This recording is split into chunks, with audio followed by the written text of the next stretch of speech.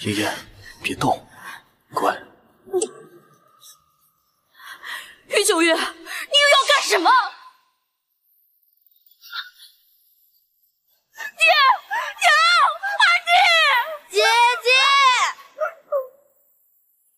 姐。于九月，他们又做错了什么？你有什么事情冲我来？念苏身上的蛊毒是南疆独有，苏家巫蛊之长乃是巫医出身，除了你们，还有谁？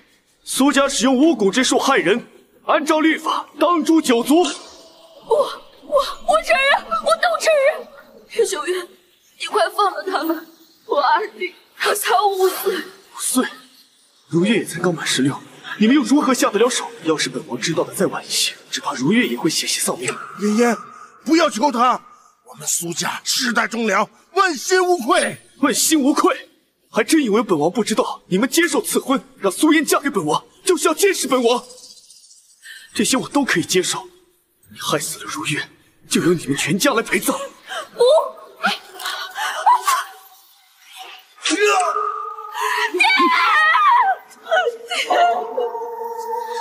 要怪就怪你自己，他们都因你而死。王爷，那剩下的苏家人该怎么处理？全部灭口！二弟。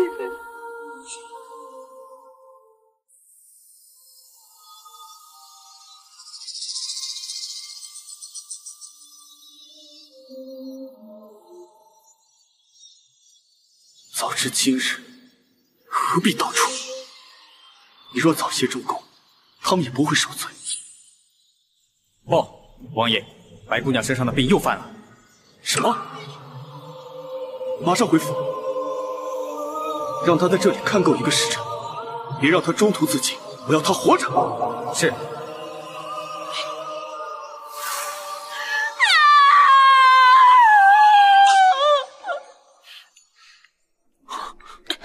叶苏，王爷，感觉怎么样？王爷，叶苏好疼。王爷，药来了，来，趁热把药喝了啊！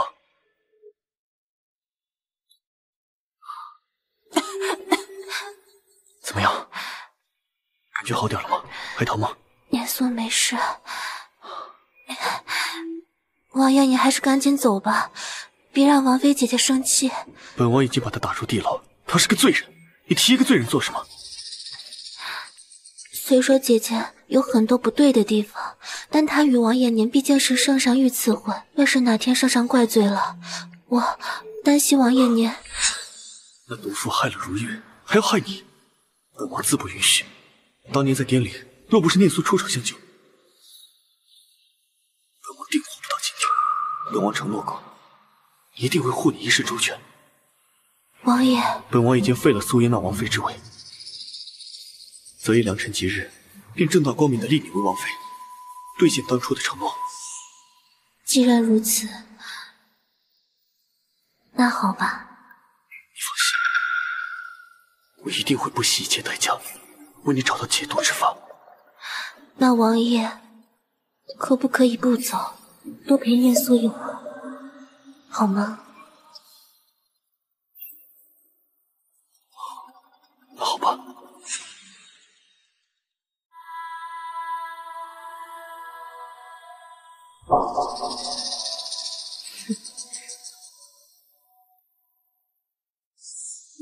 姐姐，这几日你就住在这样的地方，你这娇贵的身子怎么受得了呢？你来干什么？我是来告诉你，苏家人都被扔去了乱葬岗，死无葬身之地。什么？哎呀，姐姐，当初可是你哭着喊着要嫁给王爷，你爹才舔着张老脸去求圣上赐婚。他如果知道因为你满门死绝，会不会当时就把你逐出家门呢？啊？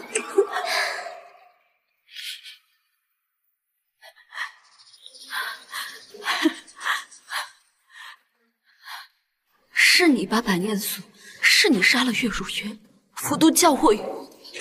是我又如何？王爷现在信你了，我现在可是他的救命恩人。哎呀，还得多亏姐姐了，多亏姐姐这玉佩，我才能有今天。这玉佩是我的，还给我！你这个冒牌货，你冒充我！要怪就怪你自己，当初把这个玉佩落下，不然我也不会捡到，不是吗？哦，不过不得不说呀，你们苏家这秘制蛊毒的确厉害，发作起来浑身疼。今日王爷来看我，都要心疼死了。参见王爷。姐姐，你现在是不是很想杀了我呀？来，今天我给你这个机会。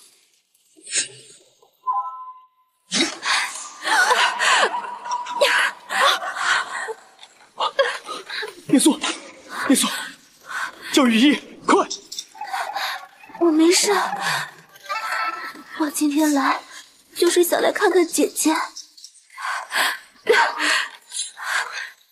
苏嫣，不是我，是他自己。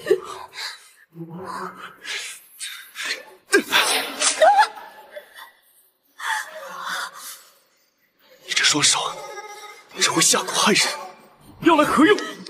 不如废了。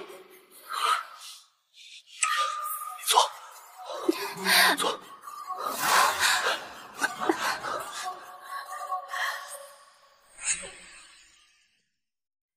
阿爹，这是什么？这是不死蛊，能让人起死回生，相当于你有2条命。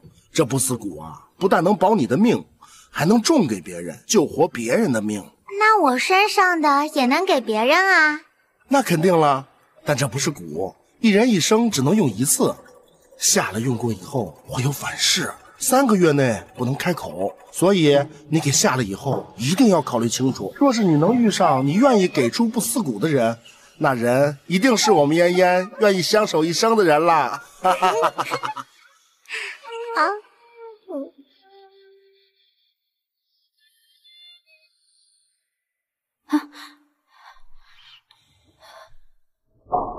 三王爷，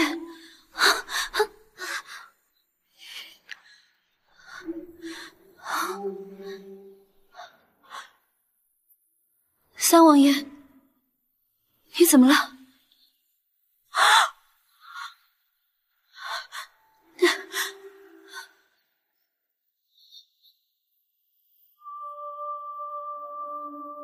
死了。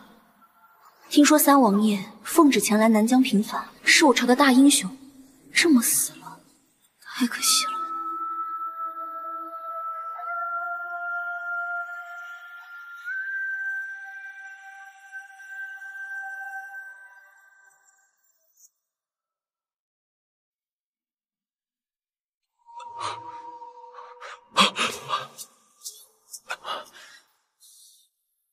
我这是怎么了？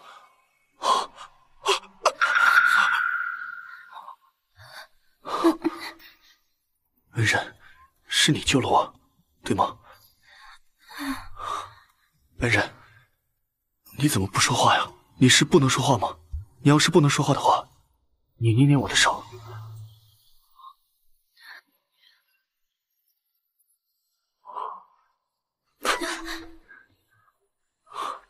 好柔软的手，想必恩人是个姑娘家。虽然姑娘不能言，可否告诉羽毛姑娘姓名？我这样总叫姑娘也不好。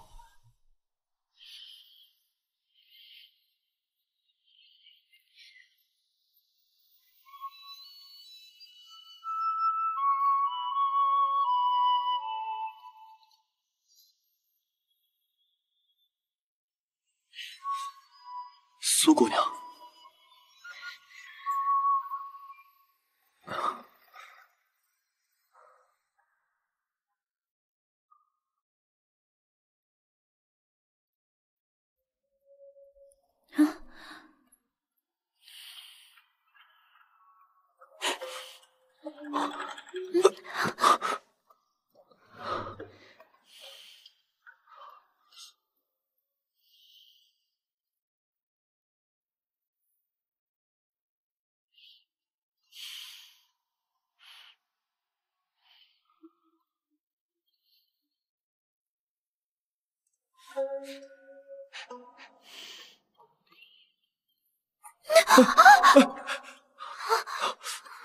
苏姑娘，你没事吧？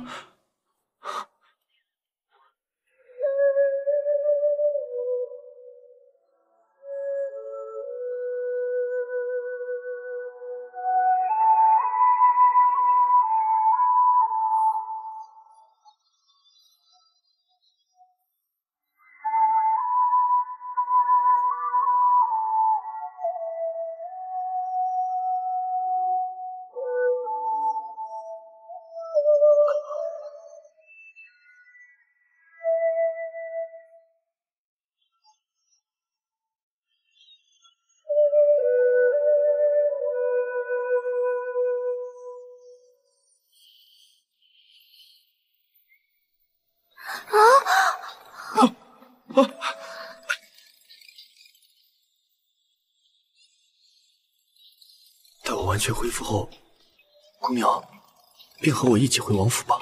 下半生我会好好待你，护你一世周全。这枚玉佩是我自小佩戴，就当做是我们的一个信物吧。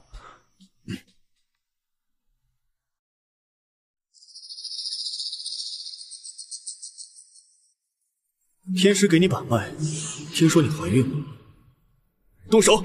是。你要干什么？你又要干什么？王妃娘娘，只要你乖乖的喝了这药，是不会有感觉的，最多就是痛些。叶秀月，这是你的孩子，这也是你的孩子。天师说了，你自小接触毒蛊、虫蛊，体内五毒俱全，就算生下来也是个毒胎，降生于世有害无益。更何况这个孩子是我被迫服药和你圆房才有的，就算生下来，陛下也不会认。玉九月，你连自己的亲生骨肉都能下此毒手，你简直丧尽天良！亲骨肉，你私会万难，这个孩子是不是本王的还不一定呢。你说的还是人话！天师，给我滚！是。不要，不要！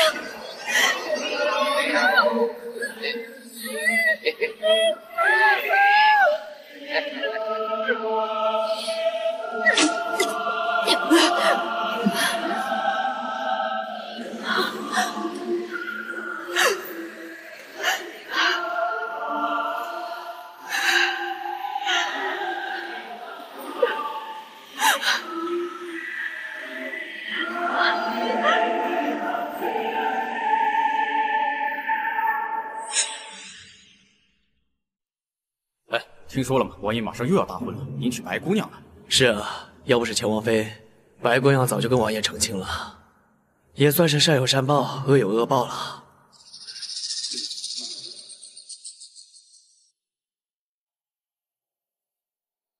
姐姐，这几日你身子可有好些？白念苏，你不用在这里假惺惺的，我好与不好，与你何干？叶素，本王就说，何必邀请这样晦气的人来参加我们的婚宴？王爷，快别这么说姐姐，姐姐她也不是有坏心的，她只是一时被蒙蔽了心智。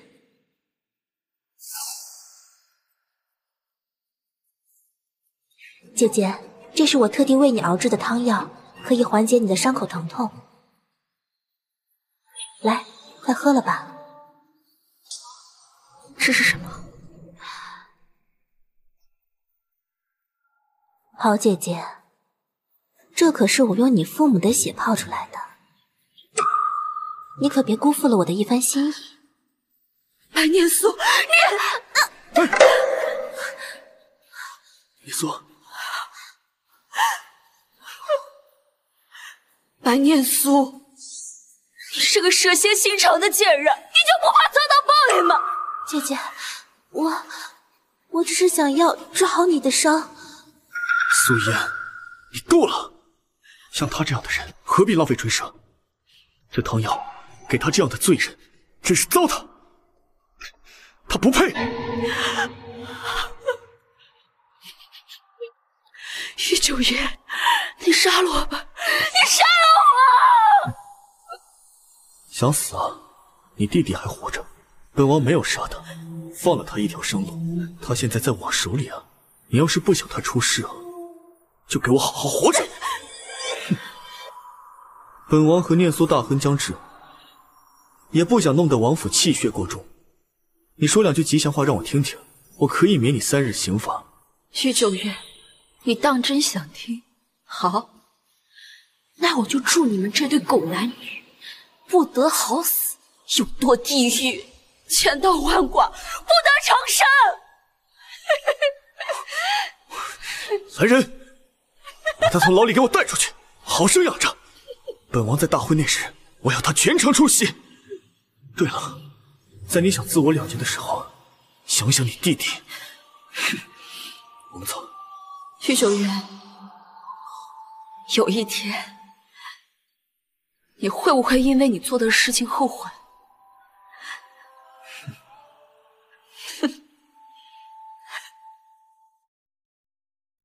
来，各位，那不是钱王妃吗？倒真是个美人啊！没什么，此人蛇蝎心肠，用巫蛊害死了王爷的妹妹如月郡主，害得苏家被灭门。哎，真不知道王爷怎么会请他来到婚宴，危险死了！真没想到啊，苏太医用蛊术救人，他却用蛊术害人。苏家一家有这样的女儿，真是倒了血霉了。来，喝吧，喝吧。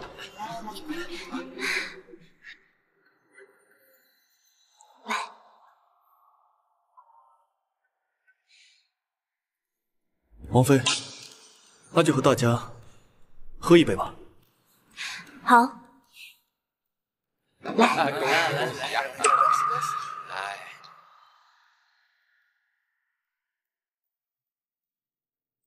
坐。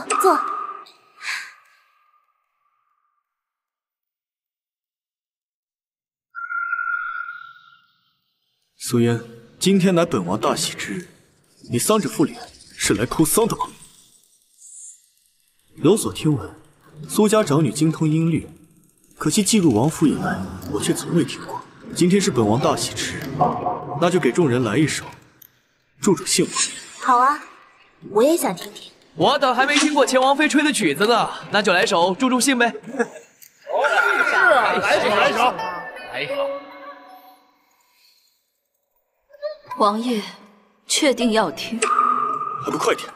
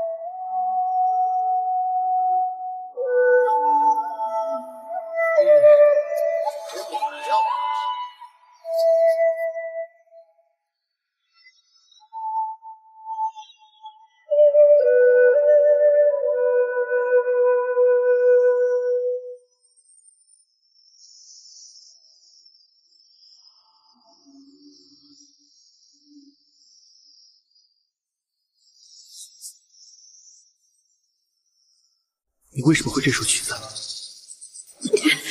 你在哪里学到的？你为什么会这首曲子？说！原来王爷还记得这首曲子。什么意思？你给我说清楚！哎呀，王爷！念苏，王爷，传太医，今晚招待不周，各位随意，尽兴即可。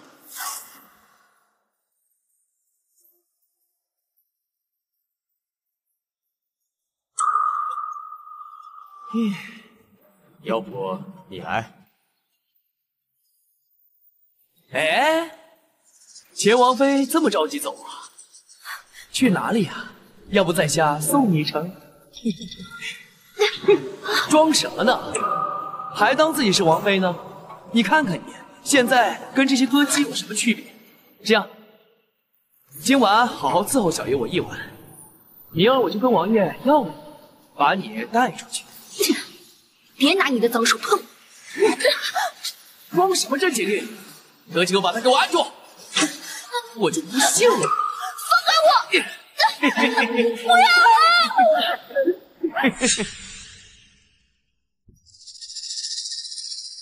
念苏，念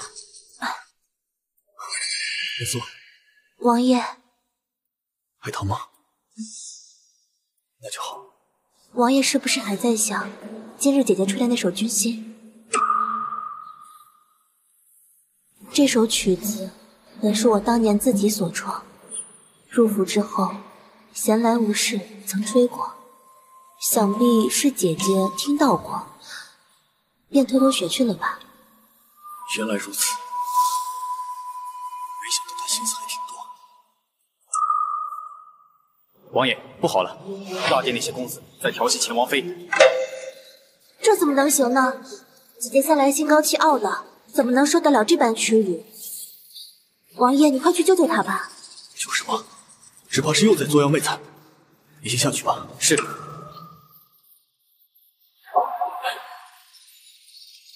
今日婚宴你也累了，早些休息。那王爷，今晚我还有公务要处理，不睡书房。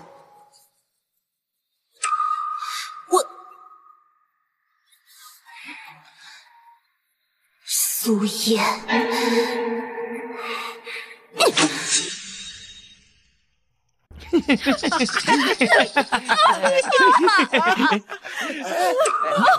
哟，王爷您回来了，不介意把这废王妃给我们几个玩玩吧？你们还真下得去手啊！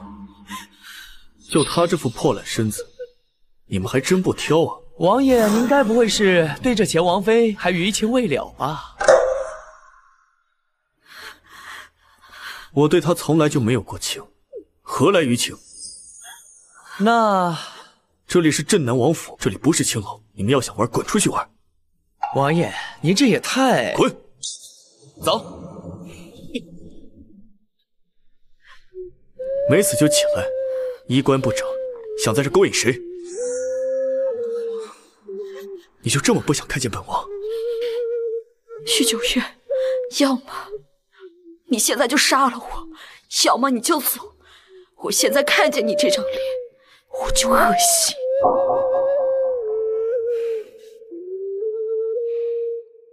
你今天吹的那首军心，到底怀的什么心思？当本王不知道？到底谁更恶心？是我恶心。我现在可以走了吗？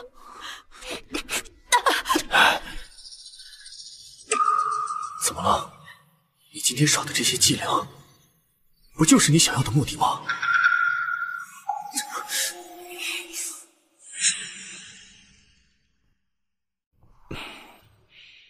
把他收拾干净，送回东院。玉九月，你要我做的我都做了，放过我弟弟。你没有资格跟我讨价还价。王爷，不好了，王妃的病情突然恶化了，快不行了。什么？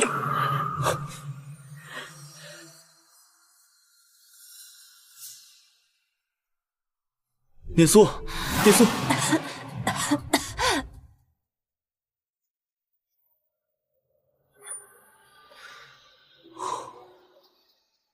天使，王妃的病为什么突然恶化？昨日不还好好的吗？没有，我没事。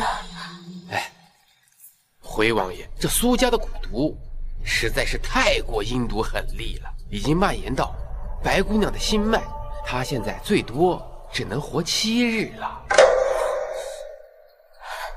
王爷，看来念苏没有办法再继续陪着你。说什么傻话？有我在，就不会让你出事。天师啊，这就没有什么办法了吗？这法子还是有的，只是说，贫道自小修行的功法中有一项借命之法，可借活人之命来给王妃续命。王妃现在的身体情况，唯有借命才能活下去呀。借命？王爷，不可！念苏不过一介民女，万万不可让无辜之人因此牺牲性命。那就借苏烟的命，她才不会。这怎么行？本就是他害的你，他为你续命，那是应当的。我意已决，你好好休息。这件事情听我的便是。那好吧。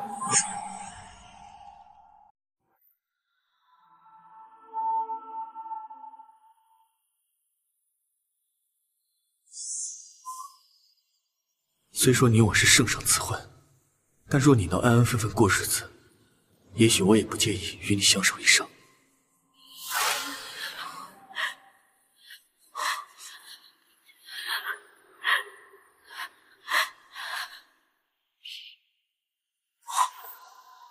素颜，静下。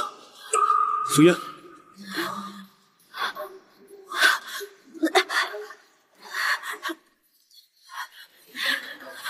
素颜，告诉我，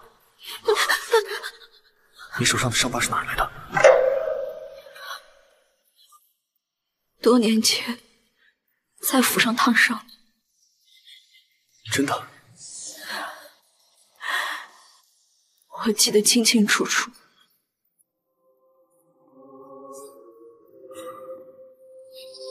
看来你恢复的不错了。那既然这样，我用你的命给念苏续一续。贱命！我知道你们苏家有不死蛊，每个人都有2条命。念苏是你害的，我用你的命去医念苏，你可不服？没。什么？但在那之前，你得放了叶儿。我说过，你没有资格。若宿主死了，不死蛊会自动触发，到时候可就没有命借给你的王妃了。你威胁本王，是又如何？好，本王答应你。谢王爷成全。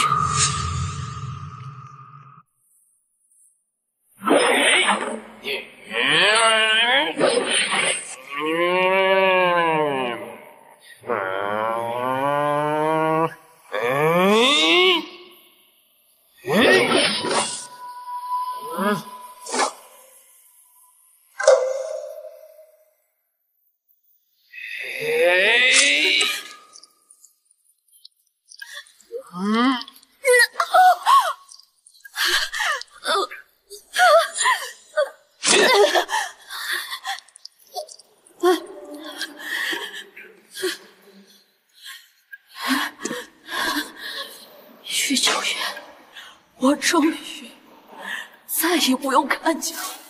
你什么意思？素颜，你有不死蛊，不用在本王面前装可怜。死蛊？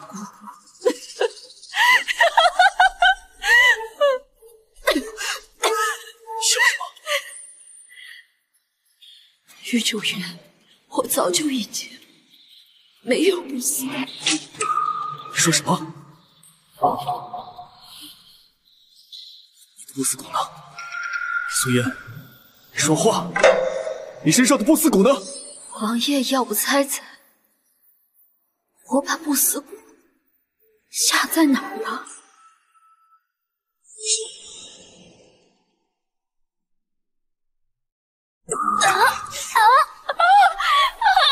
素颜，什么时候把蛊下给了别人？素颜，当年是你让你父亲求这桩婚事，怎么后悔嫁给我了？我后悔当初不该救你，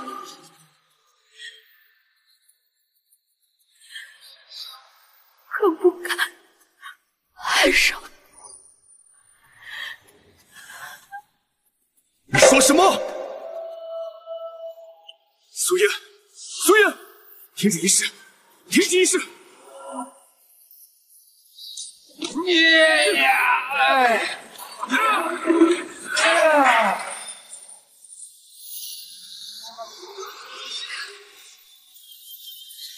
素颜，你醒醒！本王命令你活着。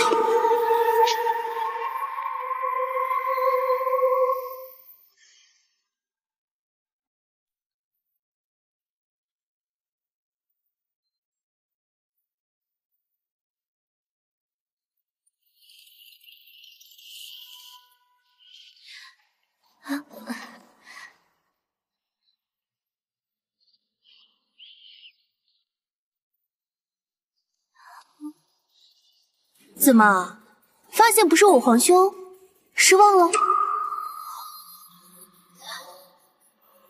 如月郡主，苏家大小姐，我知道你，就是那个哭着喊着要嫁给我皇兄的人吧？郡主说笑了。哼，陛下是看在你们苏家祖上的功劳，才允了这桩婚事。可我告诉你，我皇兄早就有喜欢的女子了，你不用等了，他今晚不会来的。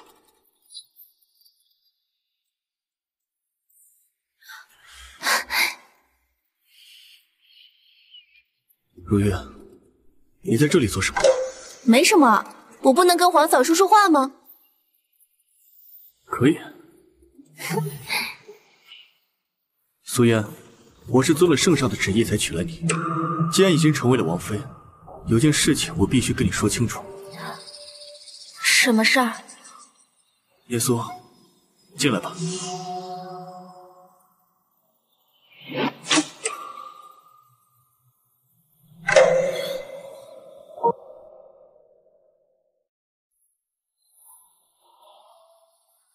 他是白念苏，是我的救命恩人，以后便会和我同吃同住，希望你好好待他，就像对待自己亲妹妹一样。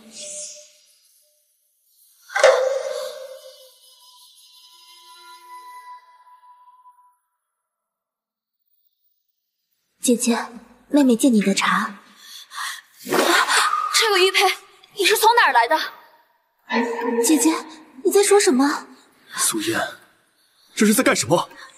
喂，你干什么？嫁进来还没有一天，就真当自己是王府的女主人了？姐姐，我是不会跟你抢王爷的，姐姐不用这么对我，我真的没有恶意。苏嫣，我知道你平日里性子张扬，但是这里是王府，由不得你放肆。更何况他还是我的救命恩人，苏家人就是这样的教育我。徐九云，今天是我们的大婚之夜，所以呢？所以他得滚出去。苏嫣，你没事的，王爷。也许我们就不该在一起，我还是回白家好了。耶苏姐，哼！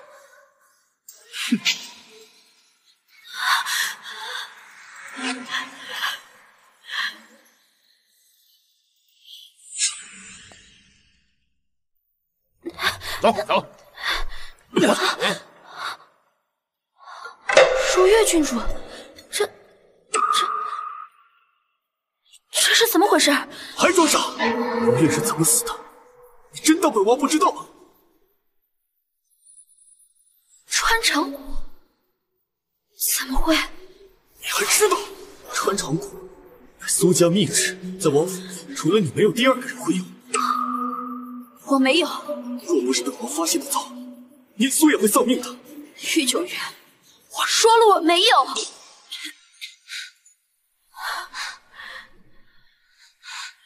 如月妹妹，如月妹妹，如月妹妹，如月妹妹，我不是让你在房中休养，你身体虚弱，你不该来。我只是来看如月妹妹最后一面的。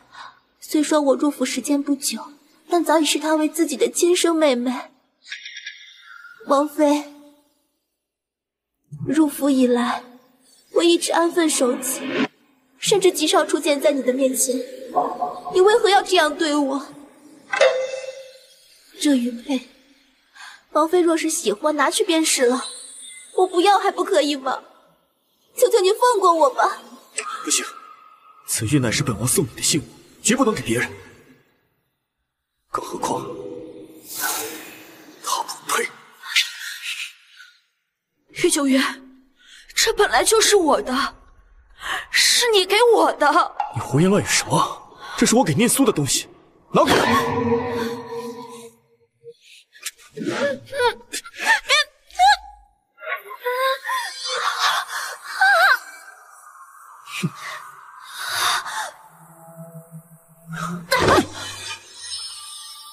玉九月，你当真要这样对我吗？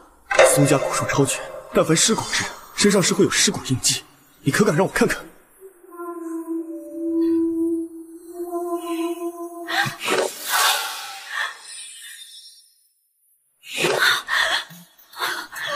果真没有冤枉。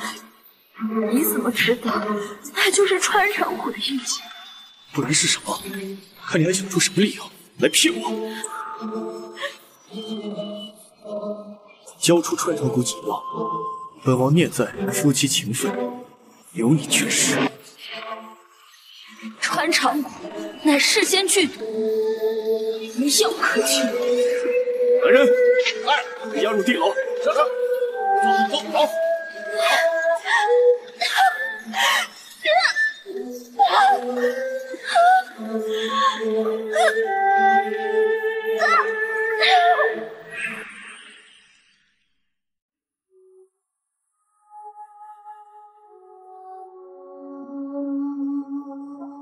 睡了1个月了，梦魇结束了，妍妍，该醒了。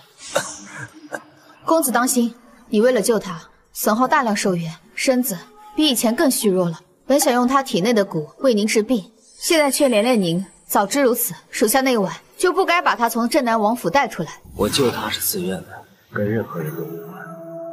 嫣嫣从小身子骨就弱，所以师傅在她体内注入了不死蛊和女娲蛊。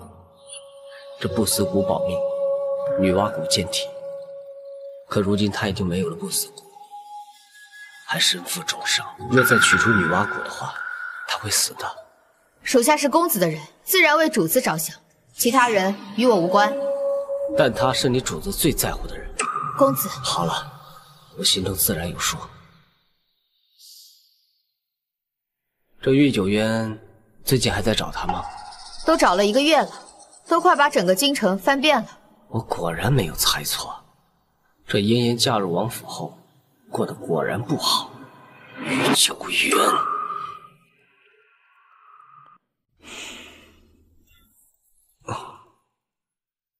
妍妍的尸体还没有消息吗？废物！连具尸体都看不到，本王要你何用？王爷，贫道也没想到那人武功高强，贫道根本不是对手啊！继续给我找，就算掘地3尺，也要把人给我找回来！还不快去！是。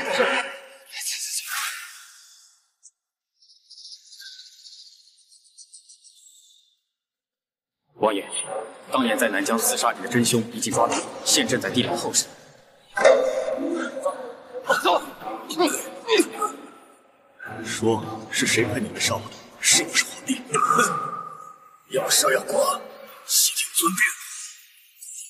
临死之前，我更好奇的是，你是如何活下去的？先是淬了剧毒，你闪着我数剑，我临死之前，可是探了你的气息。分明已经断了气，为什么？为什么？玉九渊，你告诉我，你到底怎么活的？你可知道，就是因为你没死，我在业内名声一落千丈。竟是因为你，我的公主更是疯狂的绞杀于我呀！你告诉我，你到底怎么活着？啊！你告诉我，你告诉我，拿下去！走！你告诉我，你到底怎么活着？你是人是鬼？你告诉我！王爷，要不猜猜，我把不死蛊下在哪儿了？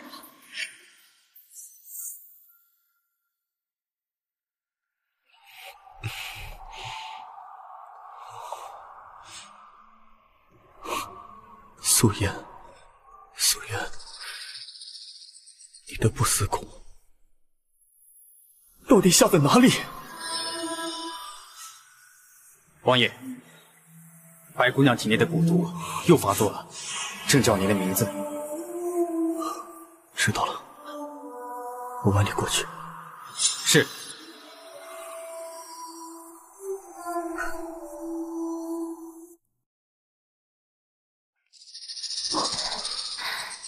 严嵩，怎么又发作了？我也不清楚，不过没有之前那么痛，也许是天师的药起效了。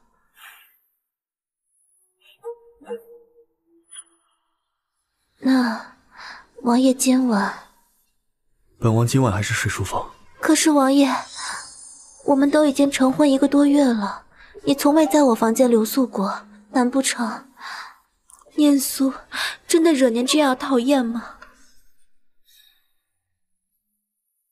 念苏，我说过，最近事务繁忙。念苏，你手上的伤疤呢？什么伤疤？就是上次我受伤你给我熬药，你被烫伤那次。是啊，不过后来我去药房抓了些草药敷着，再加上后天保养，伤疤自然就好了。怎么了吗，王爷？没什么，既然没事，那我先走了。王爷，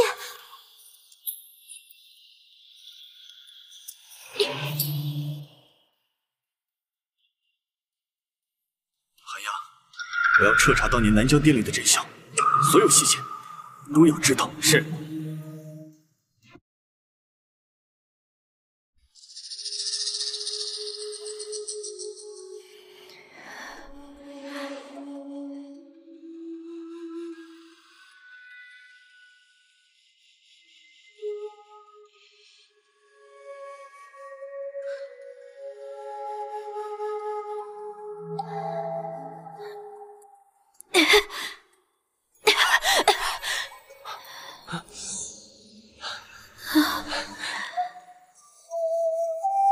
妍妍，你终于醒了。阿离，我还活着。就差一点，即便连我都救不了。这到底是发生了什么？你怎么搞成这副遍体鳞伤的模样？你不说也罢了，可是你先天不足，这次又伤及心脉，你应该好好休息，否则后果难料。还有，御九渊最近在整理的尸身，我已经求了陛下把你带进宫，他找不到这里的。阿离，叶儿呢？把你带出王府后，薛影就一直盯着镇南王府，并没有见到叶儿出来。御九渊，他又骗我。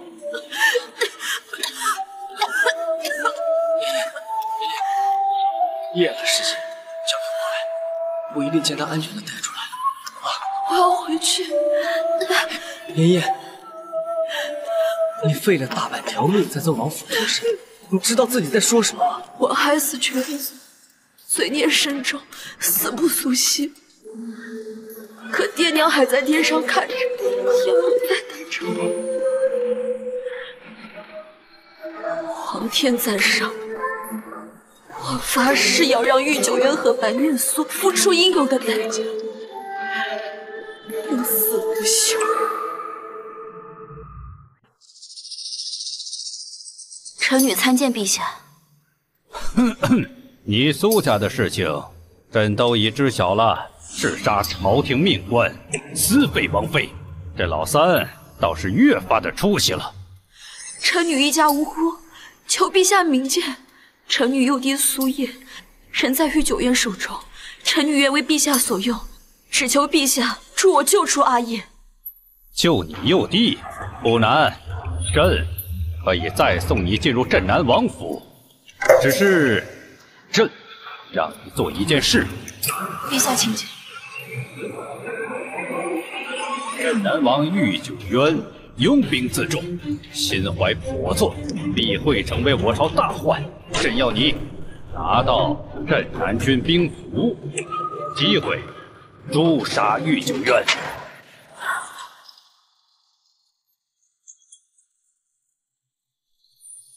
3日后是你回府的最佳时机。御九渊，我已经迫不及待的要和你见面了。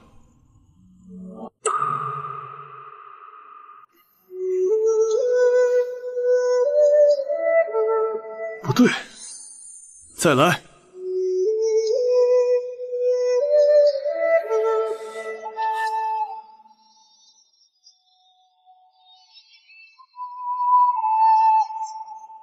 不对，再来。你说，这首曲子是苏颜偷学你的，但为何你和他吹的这首军星却不及他万一？王爷，我出身贫苦，也未曾学过音律，天赋自然不如姐姐。若是王爷嫌弃，那念苏以后不吹便是了。我不是这个意思，罢了，你再好好吹一次吧。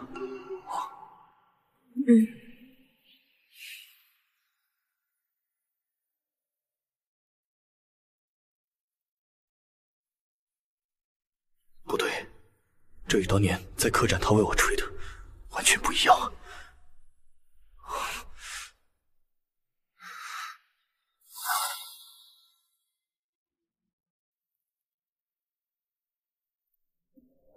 妍妍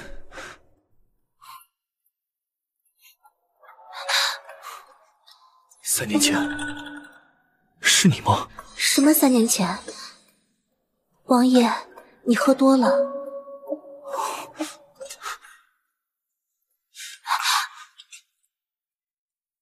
王爷，你这是怎么了？没什么，你说的对，我喝多了。喝多了，这不是有念苏释放您吗？时辰不早了，你早些回去休息。可是，来人，送王妃回去休息。是。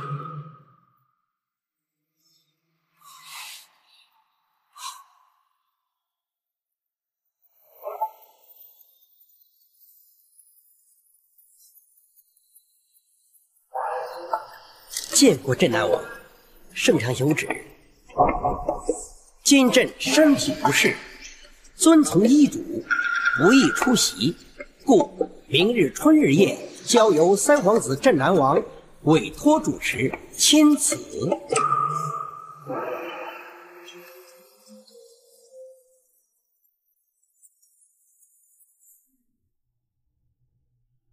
禀王爷王妃，舞者已候场，开始吧。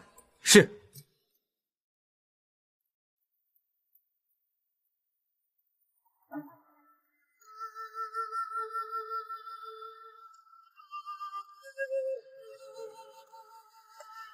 吃肉吃肉，真好看。哎呀，漂亮，真不错，真好看。哎呦，不错不错。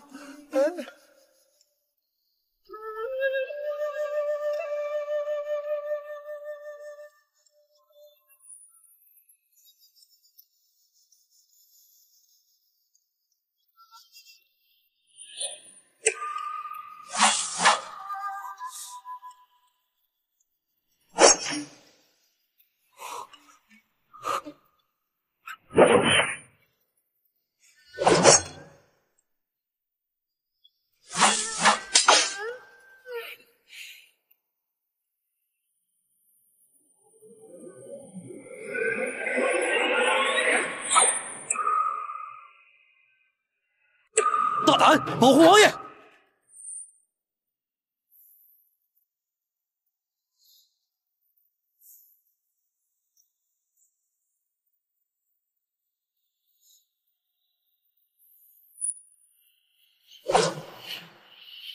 你叫什么名字？是哪个乐坊？小女子名叫无情，来自苏州的江月楼。无情，好一个无情！你是江南女子？是。有意思。你，本王要你，从今日起，你便留在京城。王爷，这是打算买下我吗？是。王爷，我很贵的。有多贵？5万两。我给你10万钱。那无情就谢过王爷，赎身之恩。哎，王妃不是嫁给了王爷了吗？怎么还住在以前的偏殿啊？没有搬进原来王妃的住所吗？没有啊。啊，是啊，你不说我都没有注意到。怎么有正宫王妃住偏殿呢？我听说，好像是王爷对以前的王妃念念不忘，不许任何人动她的东西。啊？那这新王妃得多憋屈，多尴尬呀！对呀。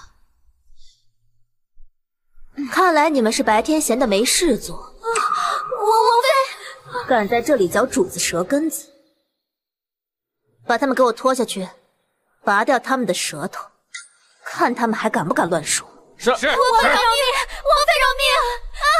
王妃饶命！饶命！报！禀告王妃，王爷回府了。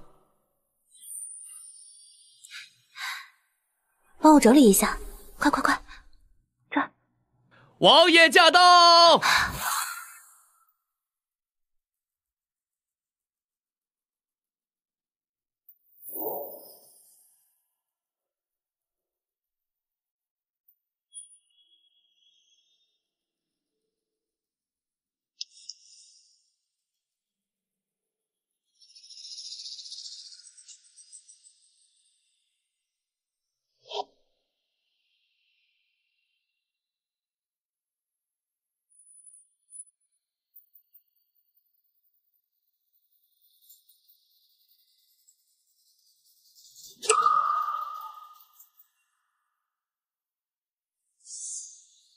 王爷，他这是无情，从今往后，无情会住在王府。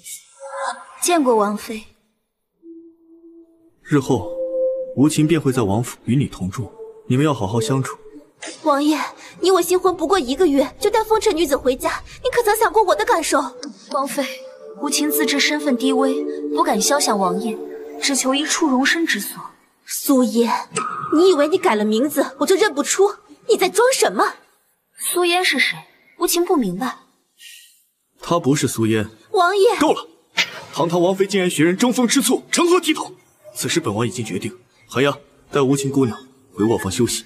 是，姑娘这边请。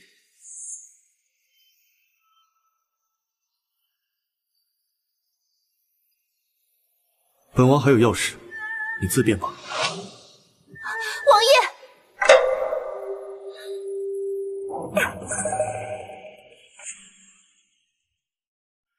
王爷，如何？有安卫来报，苏州江月楼的确有一名叫无情的月妓，1个月前来到了京城，而且属下以为无情与前王妃虽面容相似，但观其言行举止，却断然不是同一个人。是啊，我亲眼看见天师的剑刺进他的胸膛，抱着他的时候，明显能感觉到他的身体在慢慢僵硬。况且，他身上也没有不死骨，怎么可能会是他呢？当年的事情查得如何？属下已经派人去查了当年白姑娘救你的地方，但由于时间久远，恐怕得需要些时日。哦。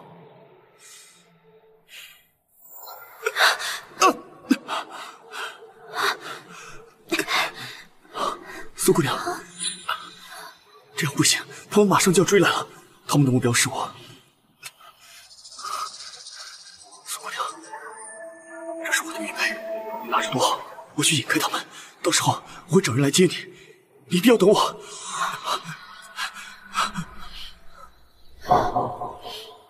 站住！站住！站住！站住！站住！站住！别跑！站住！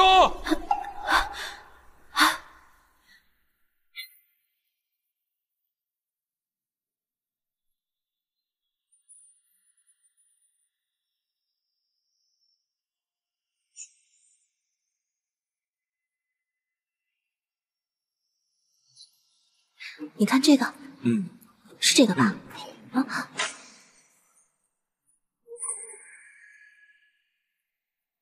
原来你是药铺里的姑娘，难怪医术如此高明。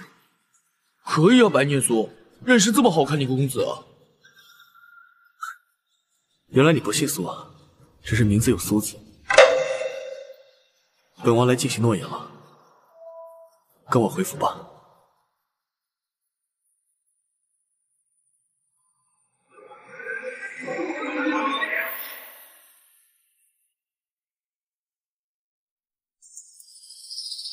王妃，王爷呢？回王妃，王爷他说，王爷今晚不过来了，在主院睡，还找了无情姑娘侍寝。滚！苏烟，真是死的都阴魂不散。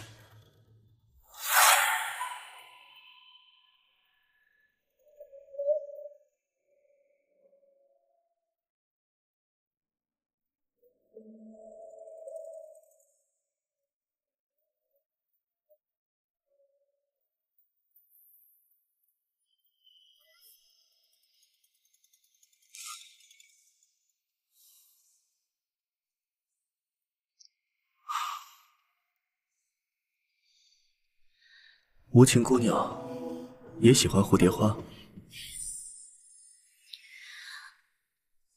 不喜欢，只是惊讶于王爷为什么会养这花。哦，蝴蝶花好施喜热，在京城想要养活它，可得费一番功夫。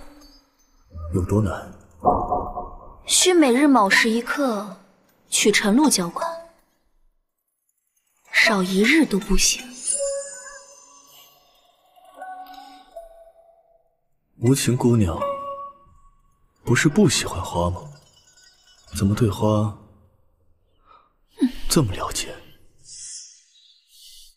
这花在南疆很常见，人人都知道。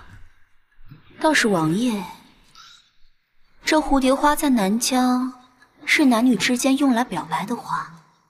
王爷在思念谁呢？是白王妃，还是仙王妃？听闻这两位王妃都来自于南疆，但前王妃却在1个月前病逝。住口！你不配提她。是无情失言。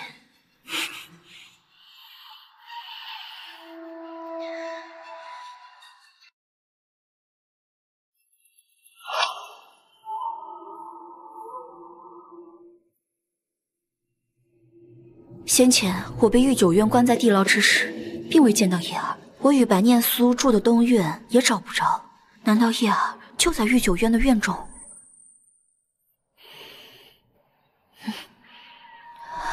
阿离，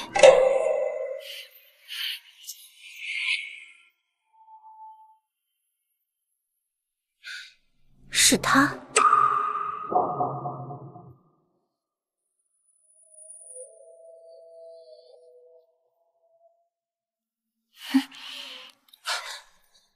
忘了我跟你说什么了吗？你心脉受损，应该好好调养。我给你送药来了。对了，还有，你让我找的那个人，我找到了，他的确在这里。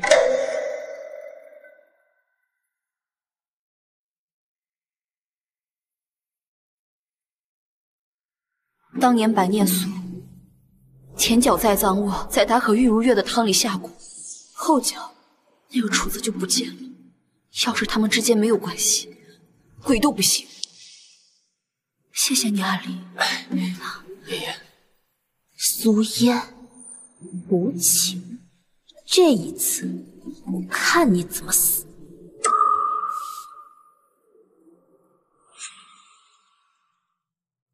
你这是要把自己搭进去啊！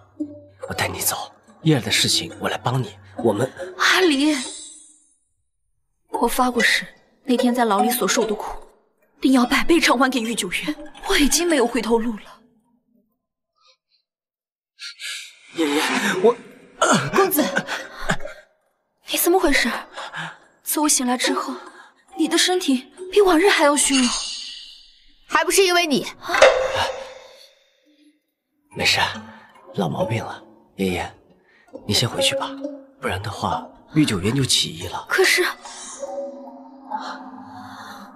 爷爷，我总是站在你这边的，快回去吧，啊！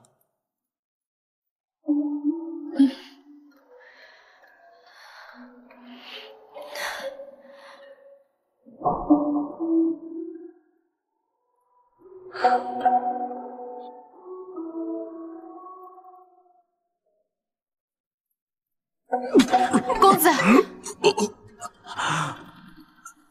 公子，若再不取骨，您的身体……没事，我的身体自己有数。回宫。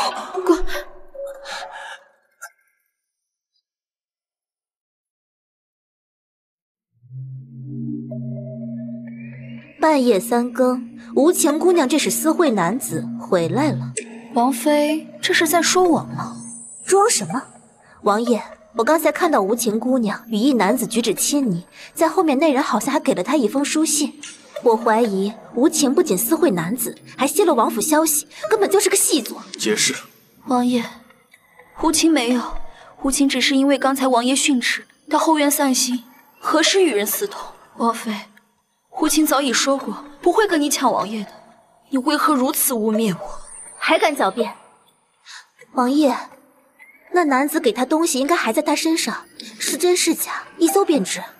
王爷，我没有搜。我可以搜身，可王妃若是搜不到呢？绝不可能。若是搜不到，我亲自给你下跪道歉。那王妃可要看好了。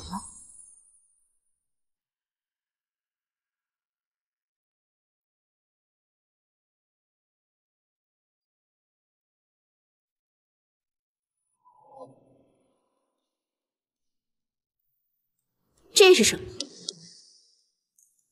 无情自幼患有心疾，这是缓解的药。王妃若是不信，一验便知。继续搜。是。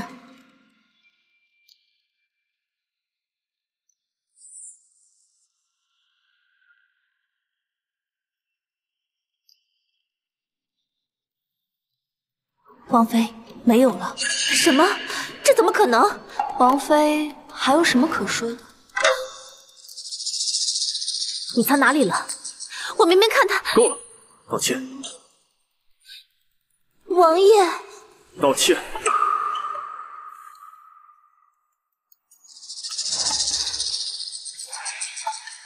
抱歉，无情姑娘，刚才是我眼花了。这次便算了。王妃，下次可要看仔细了。跪到天亮，明日再起。王爷，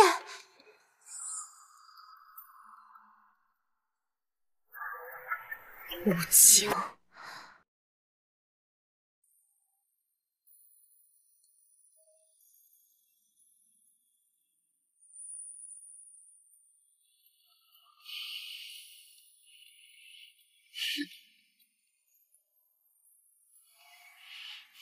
站住！你要去哪里？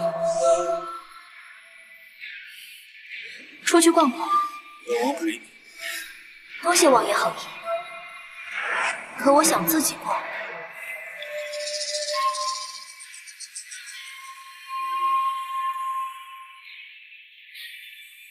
你可是本王花10万金，万一匹了王爷不相信我？不信。那王爷要跟着，就跟着。樱桃胡同儿，樱桃胡同嘞！哟，三王爷，您今儿怎么？前王妃，三王爷，他不是苏颜，他是我新买的乐伎。这位公子，我和你口中的前王妃长得很像吗？岂止是像啊！他说你是前王妃，我都信。我说呢，怎么府里的人看我的眼神都不对？原来如此。哎，这前王妃是个什么样的人啊？你是不知道，这前王妃对三王爷多深情啊！当时全京城的人都知道她喜欢三王爷，只不过嘛，她嫁进王府后下场却不太好啊。你的话太多，没事就滚。别啊，我想听。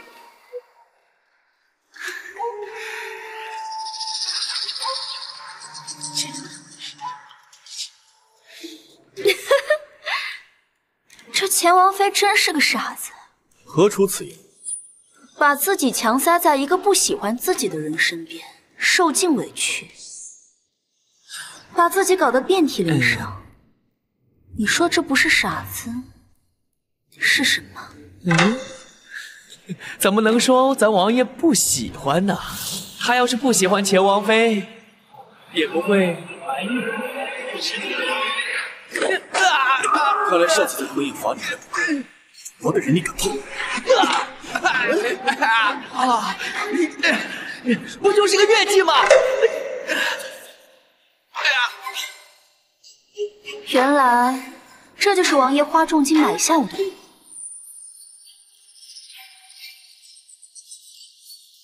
除了这张脸，你觉得你哪里还值10万金？王爷说的是。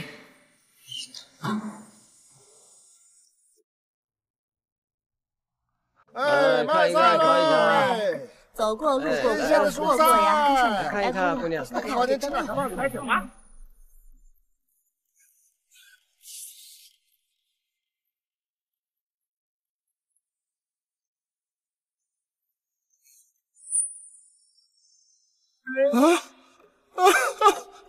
谢谢公子小姐可以上前，谢谢公子小姐可以上前。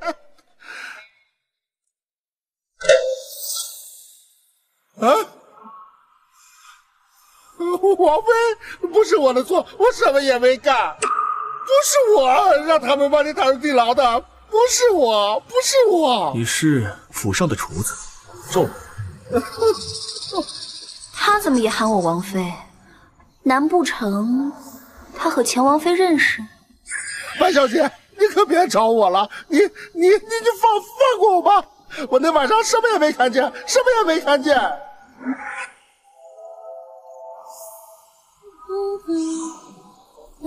燕苏姐，你怎么在这儿？如月，我是在给姐姐做点好吃的。我看她禁足2天了，肯定很埋怨我，想要道歉。道什么歉呀？本来就不是你的错。不过，我刚才看你往里面放的东西是什么呀？就是一些益气补血的药材。真的吗？那个，要不你也来一碗？我真的能喝吗？当然了，就是一些些药材。好呀，还能美容养颜。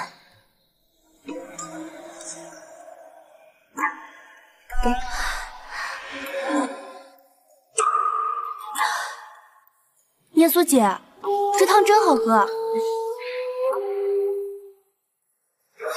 我身体好疼，为什么？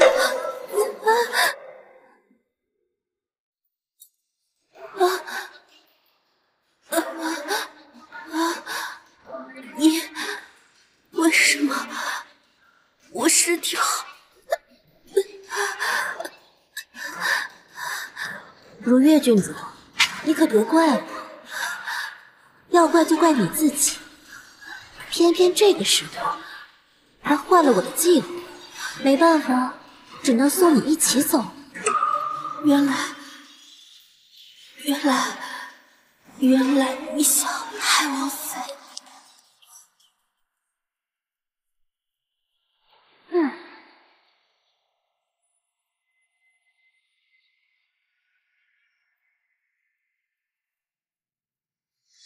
白姑娘又是谁？王爷，这个人好像精神不太正常，一直将我错认成他人。赵武，你为何变成现在这个样子？那天晚上发生了什么？给本王说清楚。王爷饶命啊！王爷饶命啊！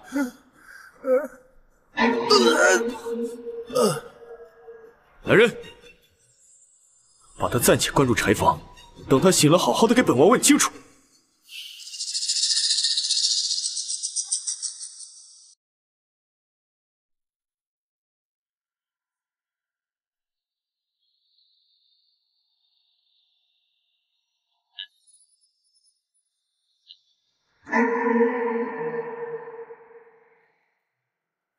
王爷，他死了。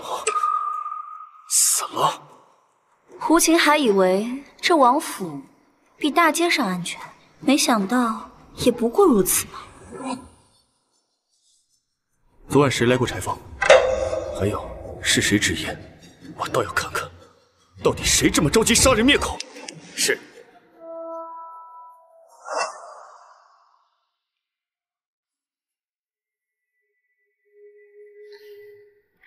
王爷，这是找到杀人凶手了，还有时间来我这儿？你昨天故意带我去东街，故意给赵武赏钱。王爷在说什么？胡琴不明白。你故意装傻，本王倒是想看看你能装到什么时候。来人！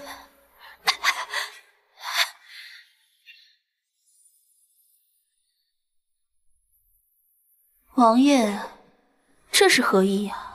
去换上，换好便来正殿。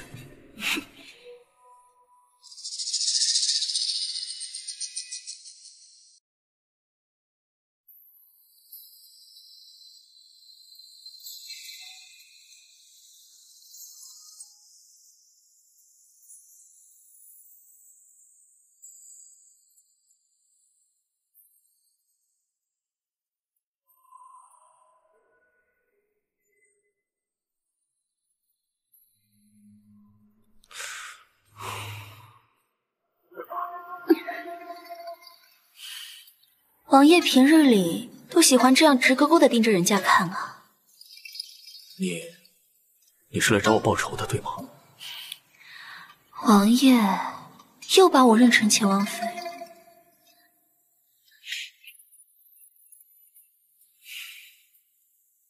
你既不是嫣嫣，又为何躲我？王爷，别着急嘛。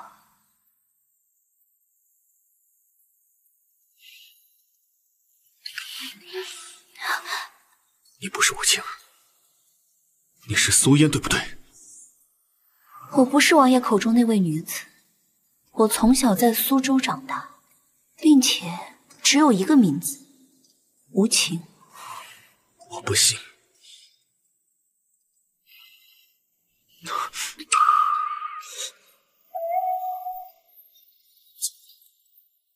怎么可能？王爷，虽然小女不知道你口中那位苏嫣是何等女子，但我敢肯定，她的火定不如我。你不是她，她不可能像你这样下贱。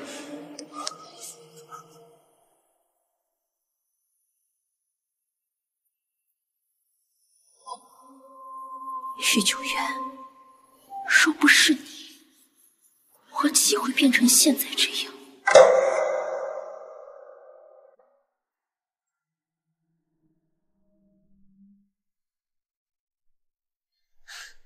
阿姐，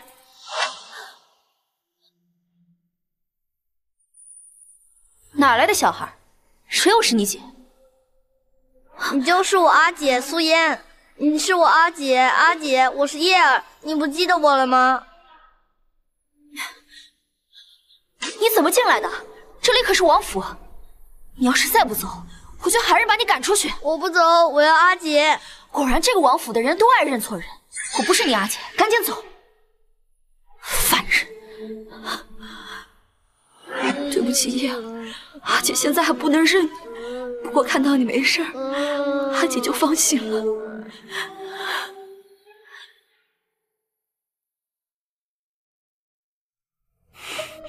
这么狠！吴清姑娘似乎不喜欢小孩子，把苏叶推开了。难道她真的不是嫣嫣？还有，王爷，白姑娘的疼痛症又犯了，需要您去救治。我没空去，若实在难受，便去找天师处理。可是，有话直说。王爷，有职业小厮说，赵武死的那个晚上，看见天师在柴房附近，问他，说是在关心。你说什么？还有，您让我查3年前颠灵之事，有了些进展。据白姑娘当时所在的药铺老板说，白姑娘就是药铺里面采药的伙计，也懂一些医术，但并不精湛。就是说，还没有能精湛到让人起死回生，是吗？属下不敢妄加揣测，但同一时间，正巧王妃回南疆探亲，她那时就在南疆。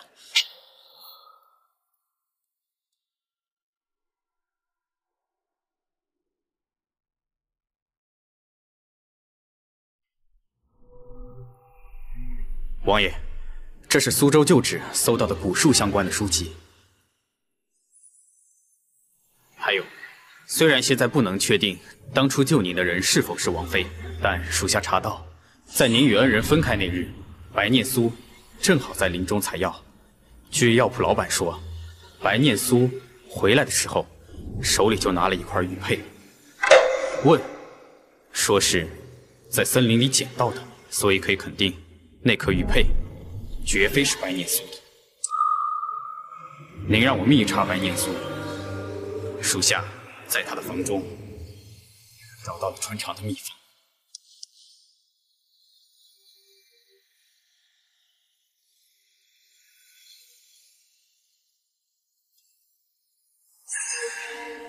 原来救我的真的是燕燕。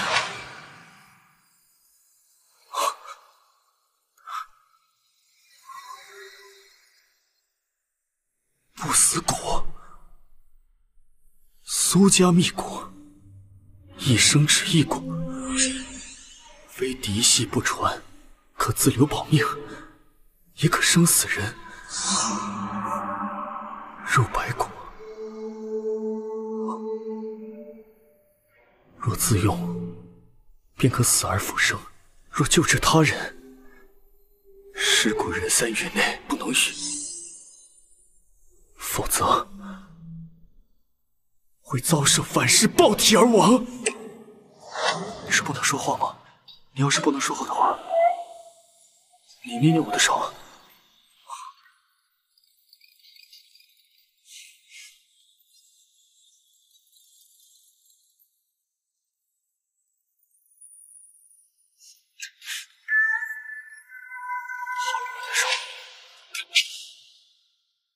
到底对他做了什么？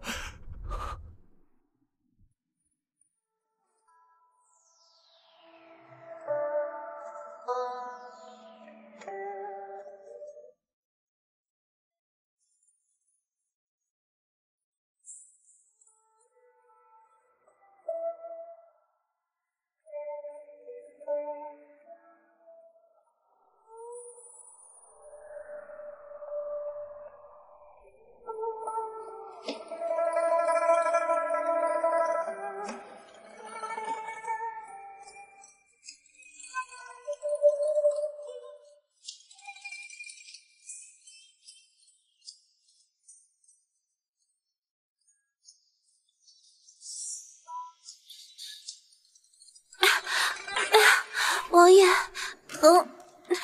怎么了？又发作了吗？这穿肠骨属实是厉害。铁师，看一下。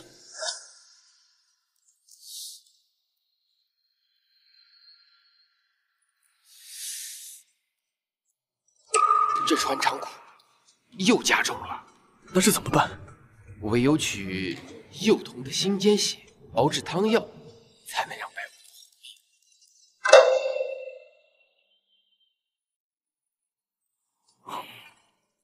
那就取苏叶的血。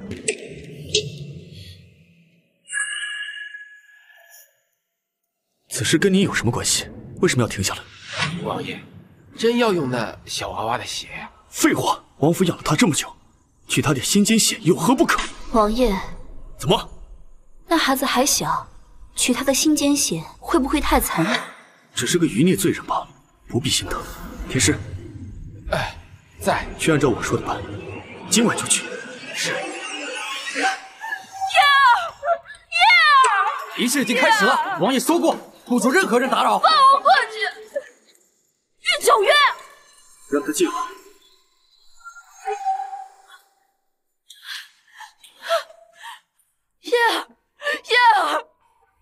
怎样？你要没有事，叶儿，妍妍，玉九月，妍妍，你回来了。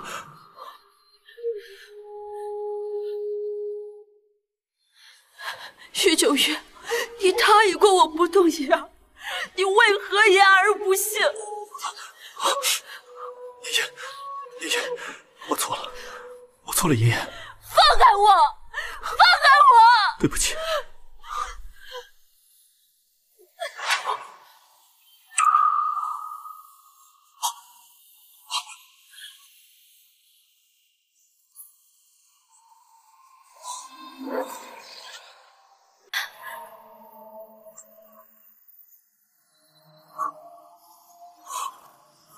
王爷，退下！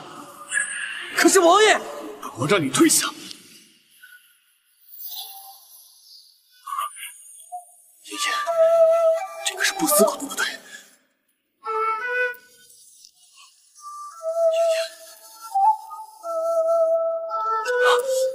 对不起，玉九月，这是你欠我。是啊，即便你挖了我的心，我也甘愿。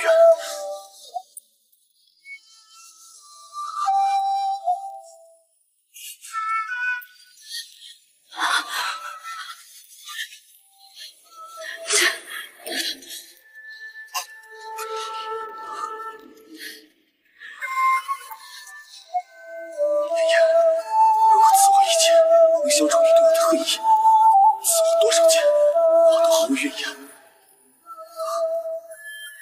你对我和我家人做的事，岂是赐你几件就能抵消的？妍妍，我错了，对不起。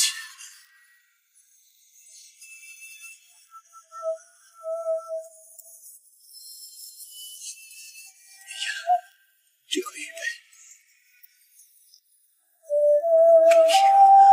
这原本就是你的东西，记得把它还给你。我们重新开始好吗？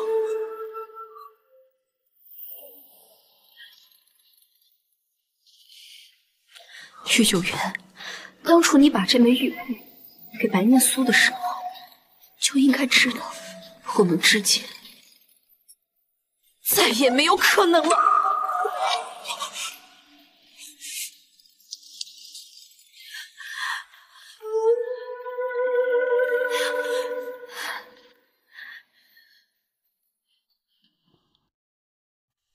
王爷，你没事吧？给我拦住他！妍妍，妍妍，我不许你走！别走，我错了。你别过来！妍妍，玉九元，你知不知道这些日子，你每碰我一次，我都感到无比恶心。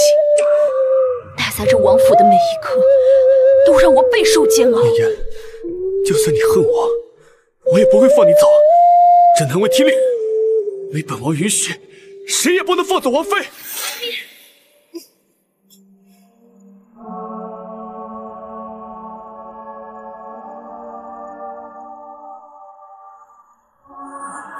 妍妍，你没事吧？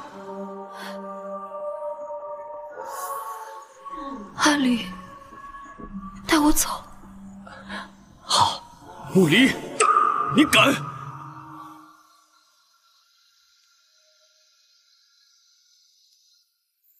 传圣上口谕，待苏嫣入宫，敢违抗者，斩立决。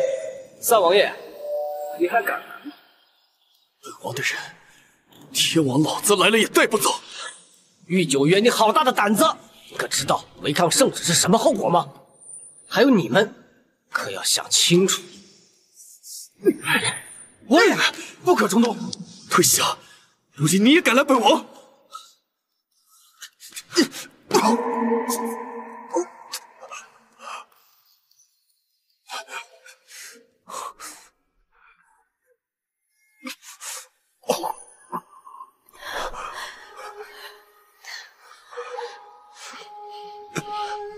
爷爷，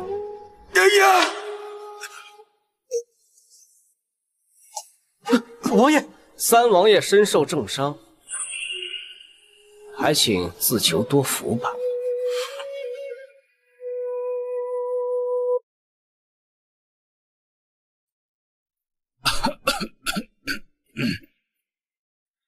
陛下，该喝药了。这汤药的作用越来越弱了，朕终究是老了。哎，陛下说的哪儿的话？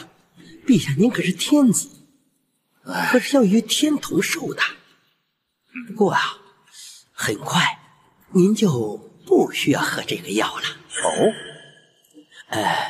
奴才已经仔细查过，当时三王爷并未取苏家小孩的性命，所以苏家小孩体内的不死骨还在。真的？只要陛下您把他的不死骨强取出来，便不用担心您的病了。好。苏嫣和那娃娃什么时候回宫啊？白神医已经持您的手令去接了，应该快了。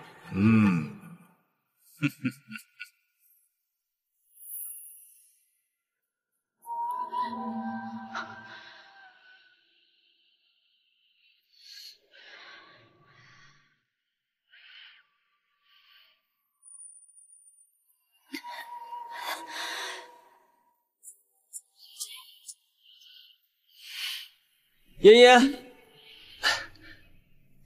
阿离，这是我给你调的安神汤，快喝了，休息吧。阿离，我眼皮一直在跳，我有点担心叶儿，我想去看看他。叶儿不是被他们接去太医院了吗？是，李公公是这么说的，但是我还是很担心他，我能不能去看看他？好，那你先把汤喝了，我去看看。好。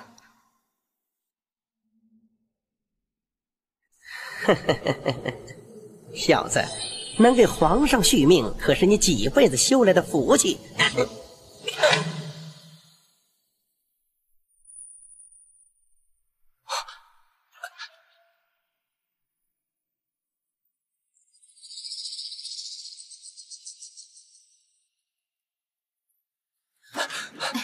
我们兵分两路，你带叶儿走，我和嫣嫣也可以追兵，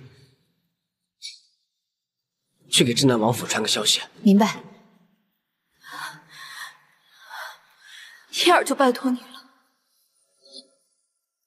你在哪儿？给我追！快走！你在哪儿？给我追！走。嫣嫣，嫣嫣，这个狗皇帝原来早就给嫣嫣下毒了。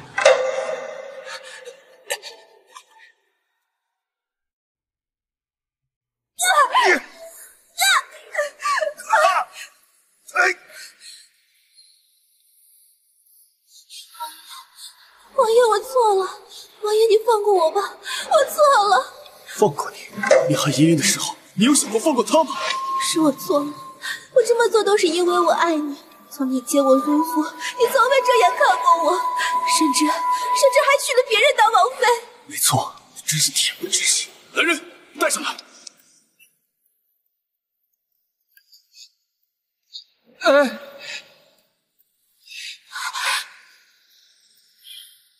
万毒坑准备好了。是。属下亲自盯着开走，里面放满了108种。你们这么喜欢吓唬害人，那就把你们都扔进去，让你们感受一下万毒噬心的滋味。王爷饶命！王爷，您就是好好贫道这条贱命吧。王爷，你不能这么对我。你冒名顶替嫣嫣的时候，你有想过今日吗？御九渊，你以为你是无辜的？你别忘了，你可是亲手杀死了他全家。把他们白家全给我抓起来，把这个女人扔进军营当军妓，男人全部流放蛮荒。是。御九渊，狗混蛋！我诅咒你，不得好死，永世阻碍！王爷，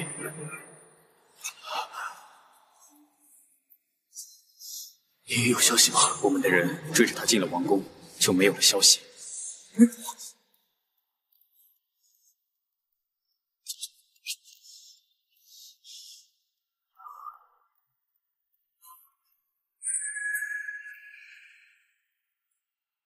皇帝要取苏叶生死簿入药，苏叶携苏叶出逃，被全国通缉。韩阳，召集所有暗卫。王爷不可，你有伤在身，而且这消息来路不明。来路不明，这是莫离传来的消息，他想利用本王，替他和燕燕争取时间。本王成全他，分出一支军队，随本王去拦截追兵；另一支军队去追燕燕。是，他要调一根头发，我拿他们试问。是，那穆离呢？就地格杀。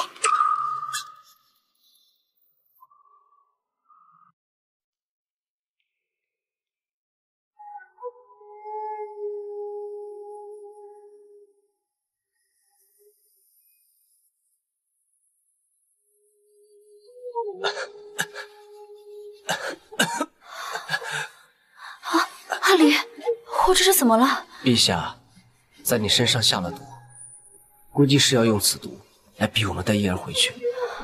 这是什么时候？估计他已经准备好久了。不过妍妍，你放心，你身上的毒我会想办法的。阿离，叶儿呢？妍妍，你先别着急，我已经交代雪影，把她带至一处寺庙藏身，暂时安全。谢谢你，阿离。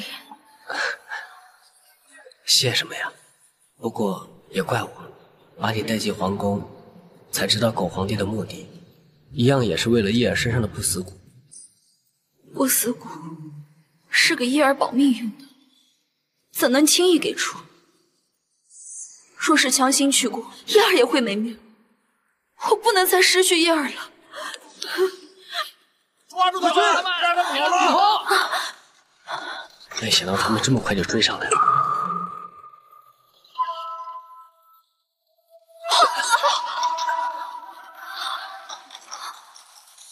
走，看。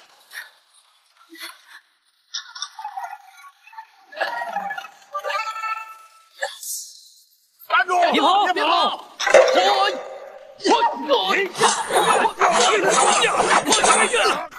暗卫，御酒园的人居然跟到了这里。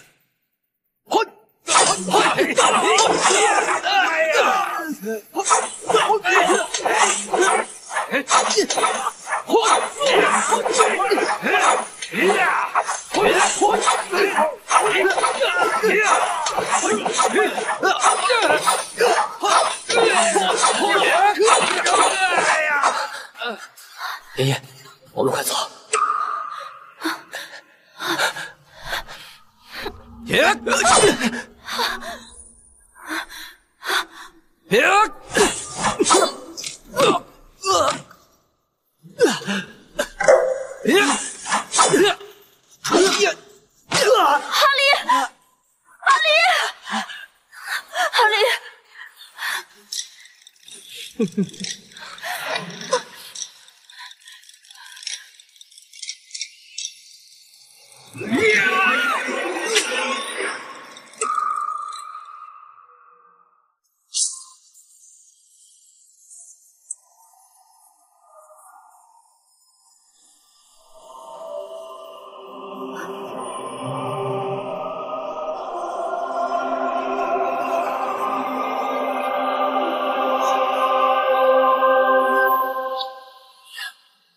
你没事吧？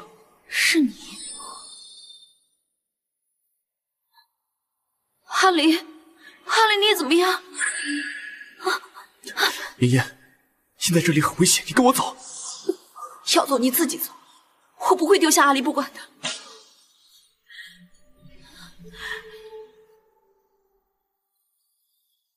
王爷，那些人已经清理干净了。如今我与阿离二人孤立无援，唯有借助御酒院的力量才能脱险。御酒院，我可以跟你走。真的吗？但是必须带上阿离，要不然就把我们留在这儿吧。好，我带你们走。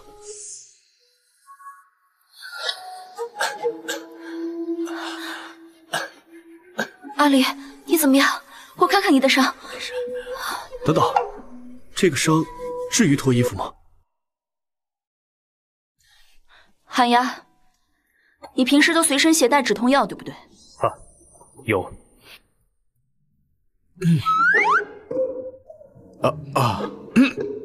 没有。王爷若是不想帮忙，那我们走。别。是有还是没有啊？给他。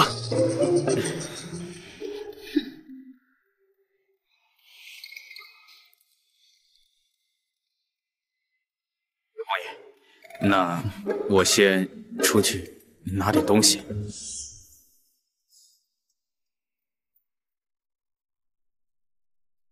妍妍，哈里，还疼吗？一点小伤，真能装。没事的，吃了你的药，我已经不疼了。你，王爷若是不想待在这儿，可以出去。你还有心情开玩笑，我都担心死了。比起我更担心你体内的毒。什么毒？你中毒了？你的那位好父皇，为了留住叶儿，在嫣嫣的体内下了波斯毒药，整个中原无药可解。不过嫣嫣，你放心，我一定会想办法。我们，你先别管我了，你自己都自顾不暇了。谁说不是？御九渊，你出去。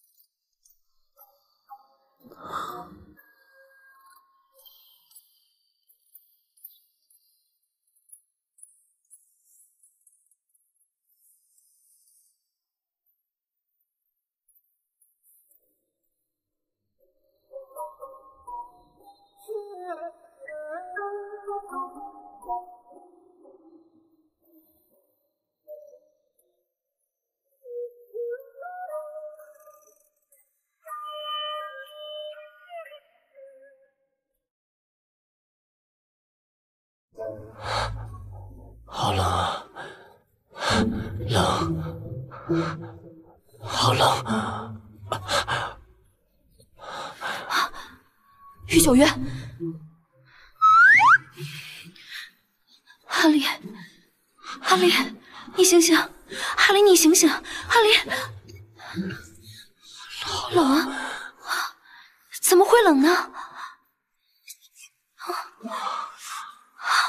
发烧了！妍妍，这样不行。妍妍，王爷，你去捡拾柴火来。什么？王爷若是不想去，那便我自己去。你在这帮我看着阿离。别说了，我去。阿离，阿离，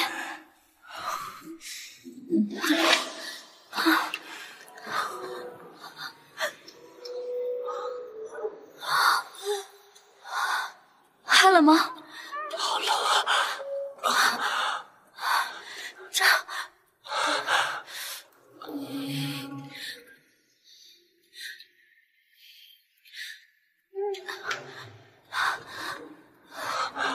阿离，你千万不能有事。二大娘，你看我今天给你带回来的什么？这谁家的孩子啊？这是我从巫族地界捡回来的。你看这孩子身上被施了巫族禁咒，这孩子可能活不到18岁，真是命苦的娃呀！我听闻巫族不接受非纯血统的孩子，这是造孽。这孩子既然来了我们苏家，说明跟我们挺有缘分的，就收养了吧。这不你也快生了，正好给我们的娃做个伴儿。好。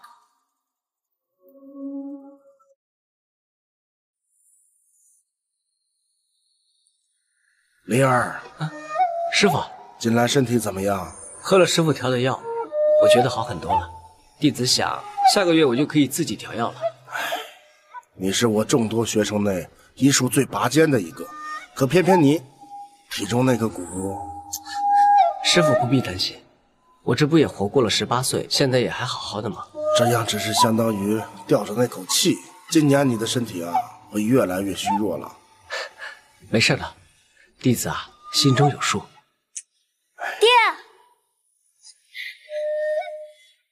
你们又背着我说什么悄悄话？没什么，我就跟师傅聊天而已。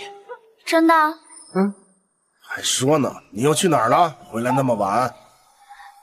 我就随便走走。你就知道玩，这古书药书也不看。你要有梨儿的一半，那就好喽。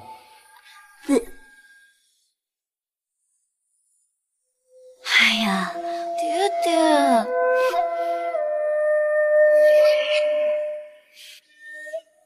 爷爷，在想什么呢？我没有。丫头长大了，有心事了。才不是。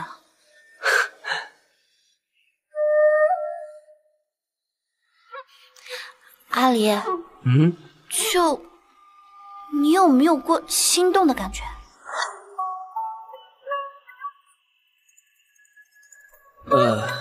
没有。燕燕，你怎么突然这么问？你可是有心动之人。应该是。是谁？我才不告诉你，不然你又跟我爹告状。那他是怎样的一个人？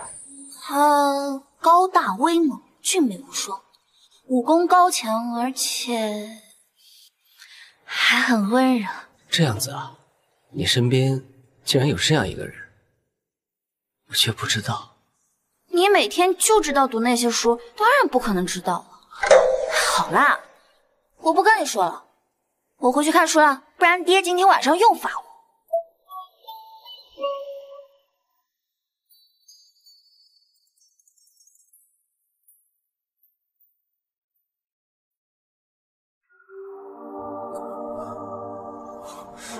你们在干什么？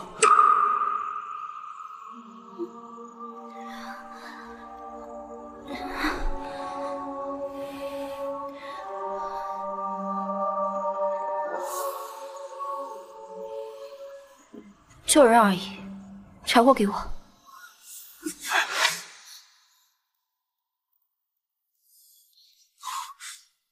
苏妍，你为什么和一个陌生的男人抱在一起？你是爱上他了是吗？御九元，你简直不可理喻！我和阿离清清白白，王爷若是不想待在这儿，可以走。好，我走。走啊！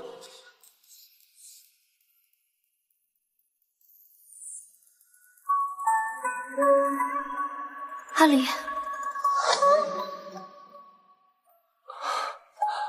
妍妍，妍妍，阿离，你醒了，好点了吗？还冷吗？不冷了，谢谢你，妍妍。不冷那就好。御九渊呢？走了。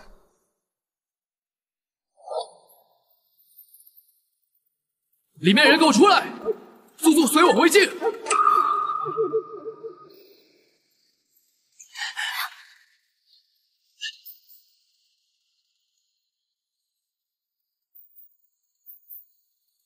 来人，给我拿下！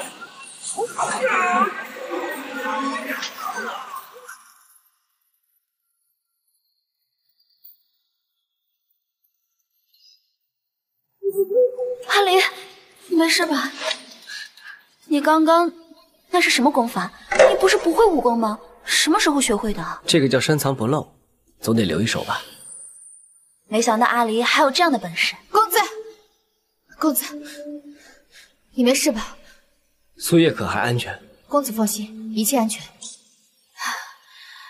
妍妍，一会儿他们的追兵一定还会追上来，你先走，我与雪影断后。可是，阿离，你真的行吗？我刚才的本事你也看见了。放心，你往东走10里，有一个东村，你先去那里等我，我摆脱他们就来找你。啊，好。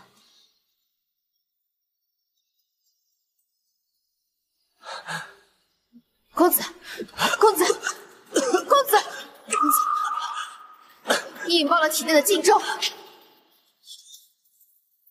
哎，公子，公子！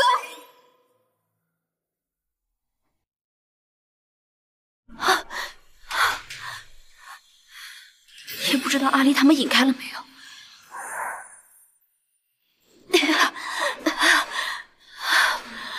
这毒，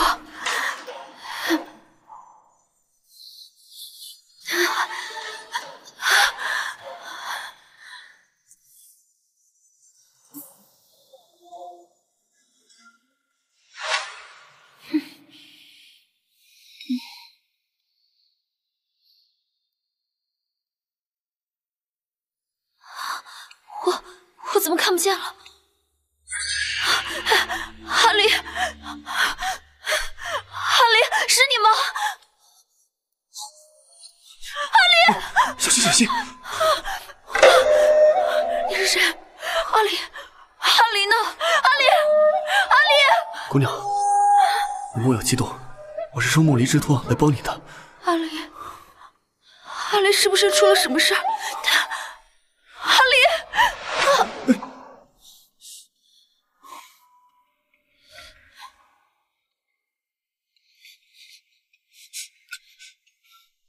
阿离他没事，只是临时走不开身，过不来，并委托我过来照顾你的。你叫什么名字？你叫我阿福就行。阿福？这是你的真名吗？是，我是吃百家饭长大的，平时靠打猎为生，这是他们给我起的。你怎么认识阿离？我从未听说他身边有这样一号宝。我并不认识他，只是姑娘突然在道路上晕倒，阿离他临时过不来，所以便托付我过来帮你的。那多谢救命之恩。姑娘，你是看不见吗？是，我体内中了一种毒素，应该是近日奔波劳累所致，毒素伤到了眼睛，调理几日便好。那要紧吗？需要什么药材，我去给你买。这不是普通药材便能医治。我感谢你的救命之恩，但我不能久留。姑娘，你现在身负重伤，一个人出去很危险。你不是说要调理及时吗？不如在我这里休养之后再走。你不懂，有人在追杀我，我不想连累你。我这个地方在山上，很隐秘，一般人找不过来。我好人做到底，就在我这里休养几日再走吧。他说的是，现在我就是出去，什么都看不见，也活不了多久。那便多谢这位小爷了。对了，姑娘，怎么称呼你？我叫无情。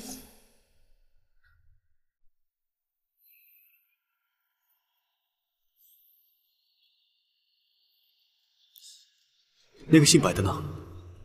穆离为了引开追兵，保护苏嫣，现在下落不明。王爷，您要在这儿待到什么时候？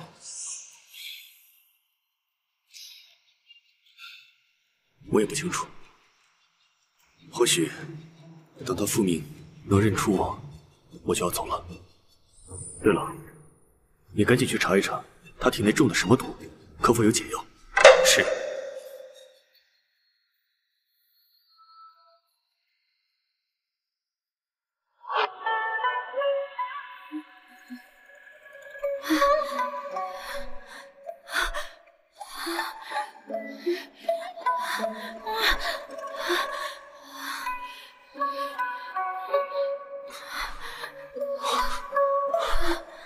妍妍，你怎么了，妍妍？叶九月，你别过来，你走开，我不想再看见你。妍妍，对不起，别离开我，求求你。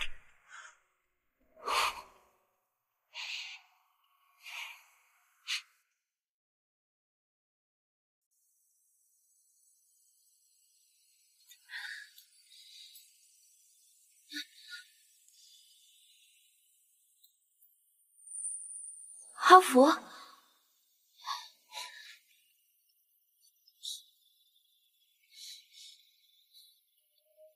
无情姑娘，你能看见了？是，就是有些模糊，还看不清楚。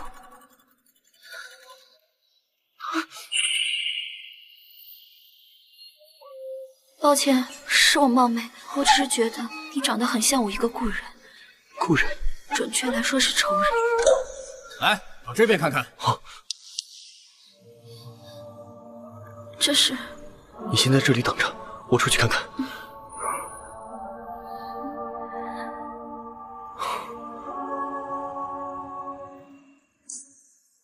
站住！这个人见过没有？没有。仔细看看。什么没有？滚蛋！什么人？王爷，现在怎么办？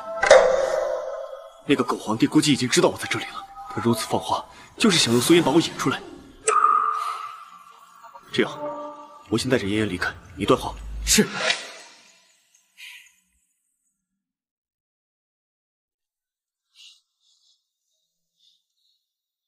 怎么样？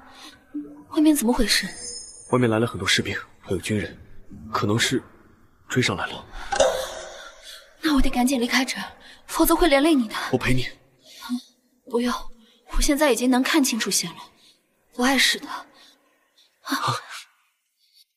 你这样，要磨叽到什么时候才能走啊？你听我的，我会护你周全。来。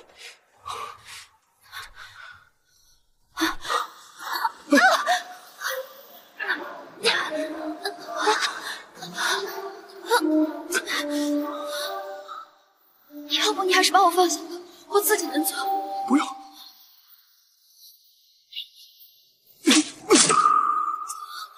你怎么了？你是不是受伤了？我没事。岳九渊，你把我放下！我不想欠你人情。岳九渊，你根本不是什么阿福，你就是岳九渊，对不对？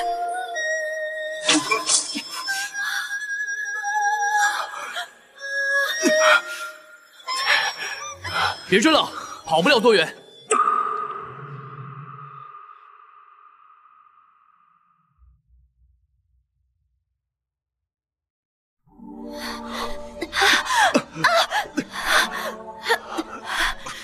走。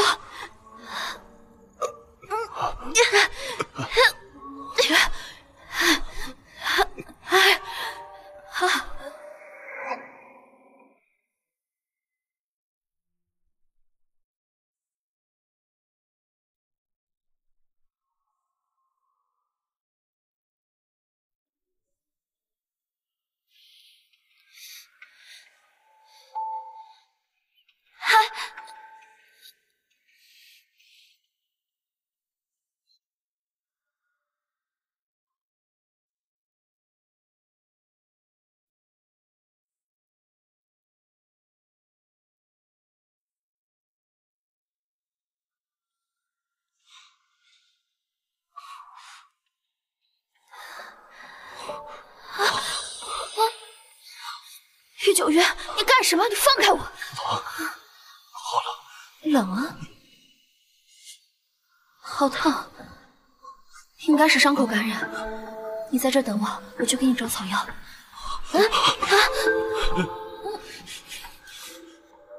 妍妍，不要离开。岳九渊，就当是你这次救我，之后我们两不相欠。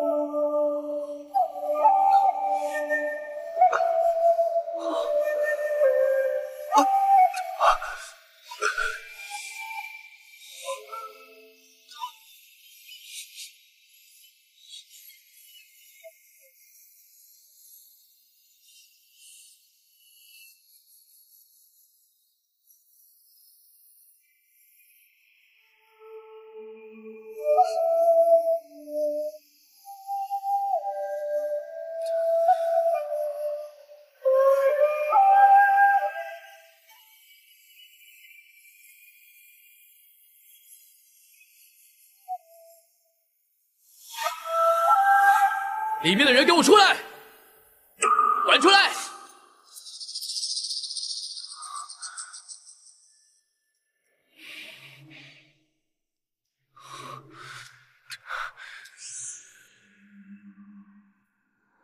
原来是三王爷，想必陛下想要的那位女子，此刻就在你的手里吧？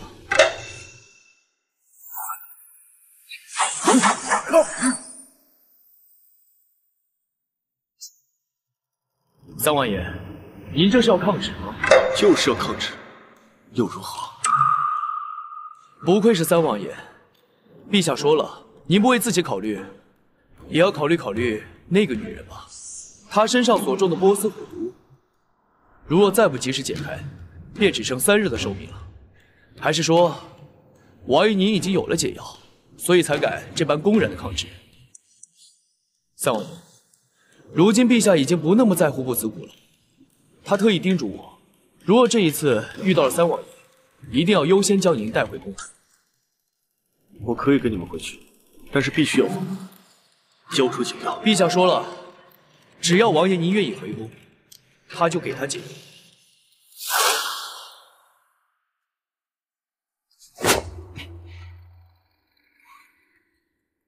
这是其中的1帖，解药一共有3副，这一副王爷您拿去，能够为他延续7日多的寿命。至于剩下2副解药，就看王爷您配不配合。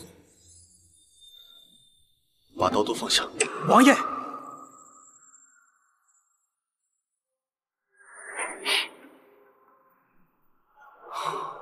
寒呀，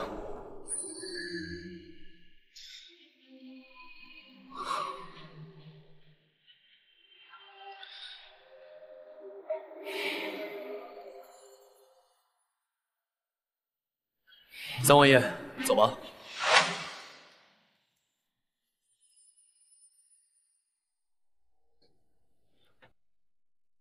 把他给我狠狠的打！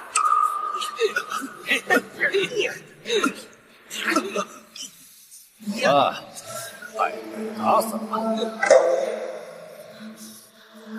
九渊呐，你非要逼着朕对你使用手段，就像当初你那可恨的爹一样。抓起来！是。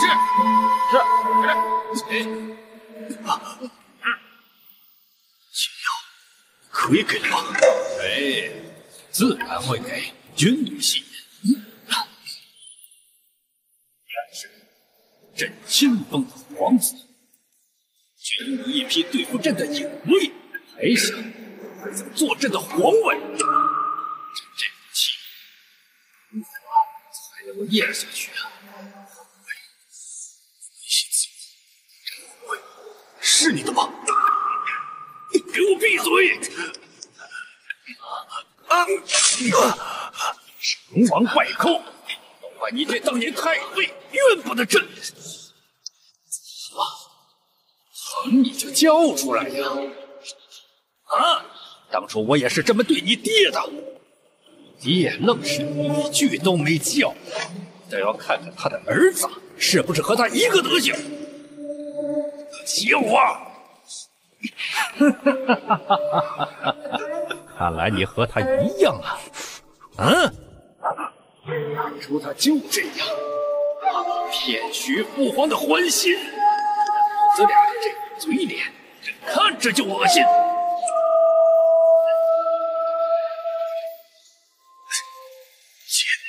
要看你还能忍多久！给我狠狠的打！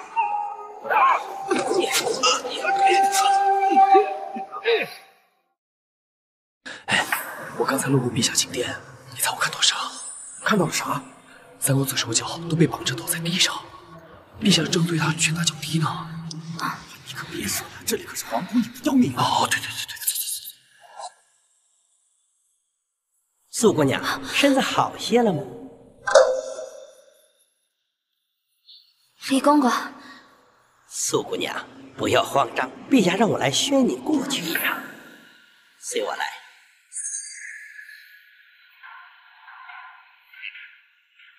果真和你那个废物爹一样。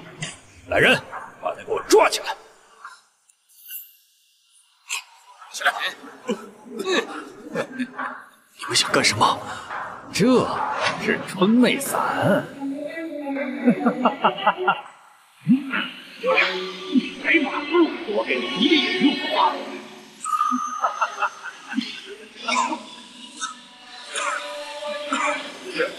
就把你爹扔在朕的寝房外面啊！啊！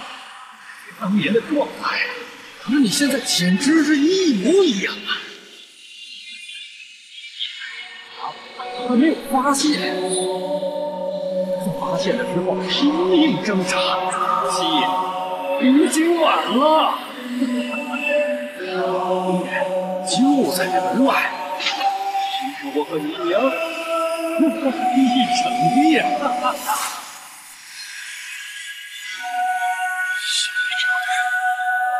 就不配一国之君，真不配？难道说你配？御九渊，死在你手中的无辜生命还少吗？想想苏家，想想玉如月，如何？你以为你很聪明啊？你以为当初朕赐婚你给这苏嫣，是朕特意安插到你身边的啊？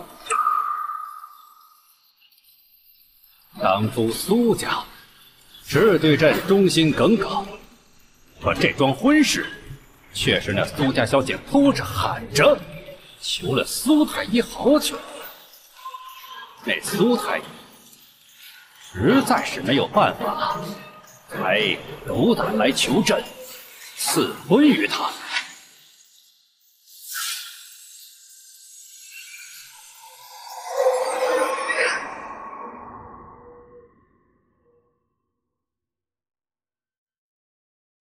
一切都是如此的凑巧，朕正愁着没有其子，便顺水推舟允了他，赐了这桩婚事。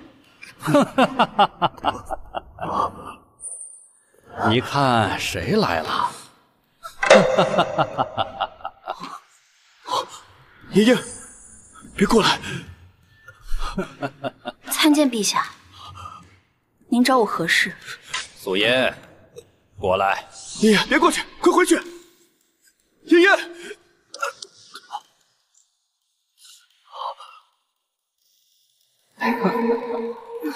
陪朕进去坐坐，朕有事儿想跟你细聊。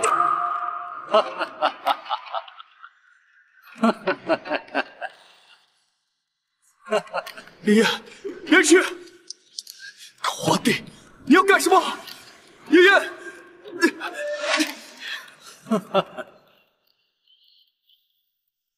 陛下，这么晚召我前来，所为何事？陛下，三王爷他没有什么，只不过是给他灌了一碗春药而已。估计啊，他现在满脑子都是你，危险的很啊！你还是别出去了。哎，你放心，朕就是想对你做点什么。现在这副身子也是有心无力呀，更何况朕的离儿这么的喜欢你，朕更不会动你。离儿，木离。哎，离儿什么都好，就是太容易被儿女痴情所困，否则朕让红卫早就下了诏书传给他。哎，阿离他没有告诉过你什么？朕当年南下南疆，与一位巫族的女子有过露水情缘。那位巫族女子淳朴善良，不像宫里的这些女人呐。若不是大臣们极力反对，外族女子不得入宫，朕早就想把她接入宫里了。阿离便是朕与她所生，不过她不入宫，对她来说也不是什么坏事。阿离，便是我与他所生，还别说，阿离的眉眼与他娘还真有几分相似。也是因缘巧合，阿离的娘死了之后，阿离便被苏家收养，苏家还将他送回了朕的身边。所以无论怎么说，这苏家对朕都有一份恩情在。所以你的爹娘之死，朕也是痛心疾首啊。是那个孽畜，他负了你，朕也愧对苏太医的在天之灵啊。朕与玉九渊的恩怨，具体的你还是不要多问了。朕今夜会去书房，你便在这里歇息也好。不可，这是陛下龙床，民女岂敢？朕让你住，你就住下。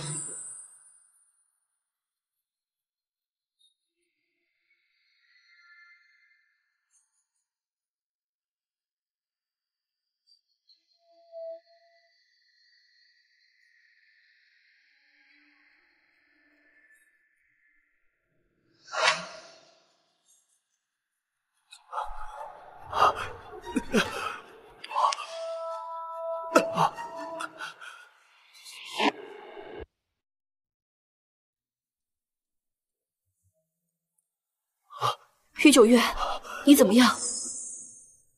走，滚！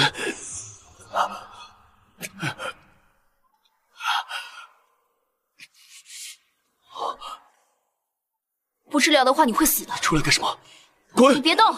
我不用你管！我让你别动！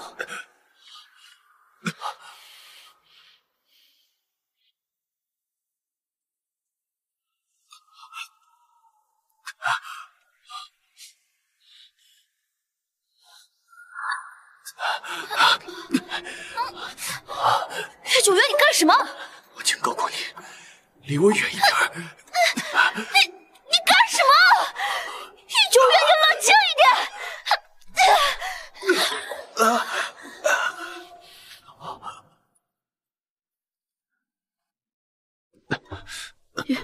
玉九月，我要给你处理春妹伞，你别乱来。爷爷，我看见你，我就……爷爷，你把我绑起来，把我绑起来！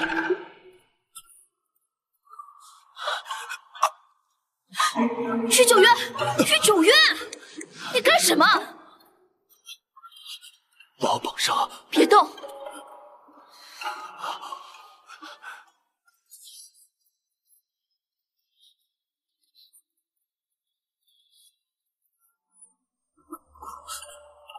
爷爷，你是在担心我？没有，我只是不像你和皇帝那么狠心，以他人的痛苦为乐。皇帝，我跟他不一样。爷爷，苏太医的事我……松手，别妨碍我施政。还有，我不想听你说这些事。为什么？因为说了也不能改变结局的事情，就不必再说。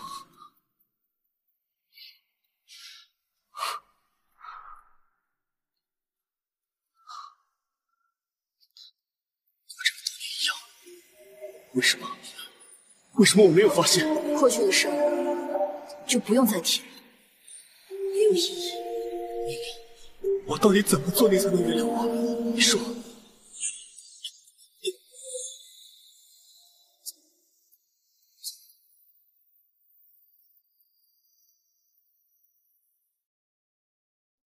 你还真是跟你爹一样倔。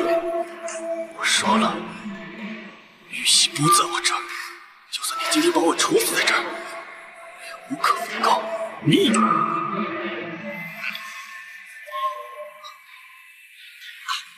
下，修复他体内的毒已化作。再给半天，听到了吗？苏家那位姑娘现在因为你妇不育生，真劝你再好好想想。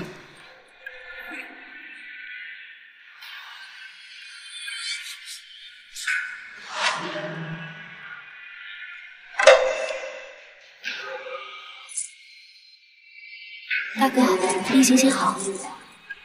过来搜身。为什么？殿下料到你会来看我，怕你带药品来这，所以得搜身，看看你有没有带什么药品。搜吧。过去。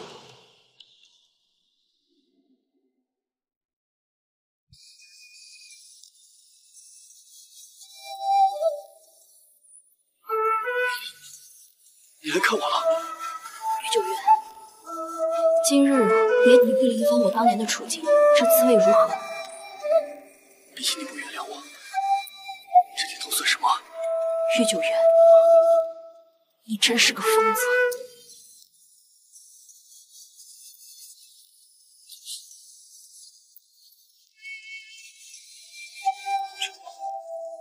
皇帝早就料到我自己会这样，所以让狱卒搜我的尸体，担心我带伤药给你。不过也早料到如此，便把金川丹磨成了粉末，放进了口齿里，可以治疗你的那个伤。为何要救我？不是救你，只是不想欠你人情。什么人？你公公，苏小姐，是奴才所做的一切，都是当年受齐王爷所托。齐王爷，你是我爹。先帝立诏，传给你母亲，陛下篡改圣旨，请进取而代之，打断了齐王爷的双腿。齐王爷不堪折磨，去临终前，齐王爷将此物。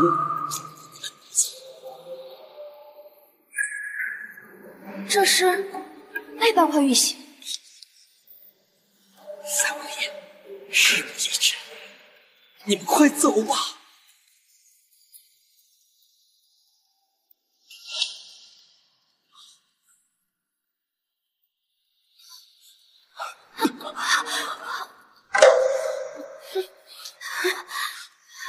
哎，爷爷，糟了！前几日陛下只给了半包解药。公公，你先把他安顿好。看来今日一刻都不能再等了。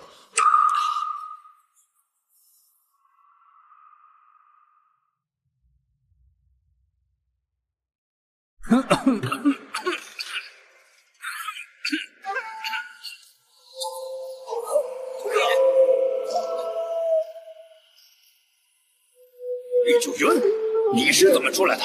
快，护驾！李副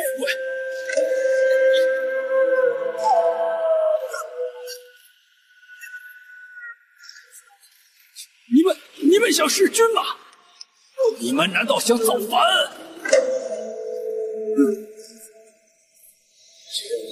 把解药交出来，否则我要你的命！不可能！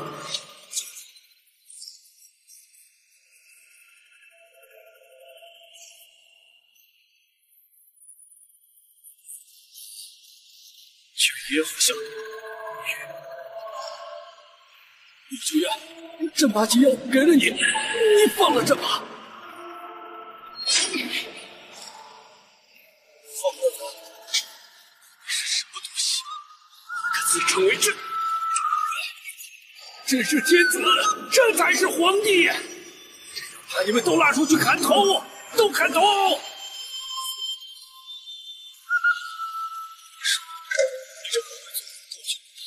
是时候让我也回来。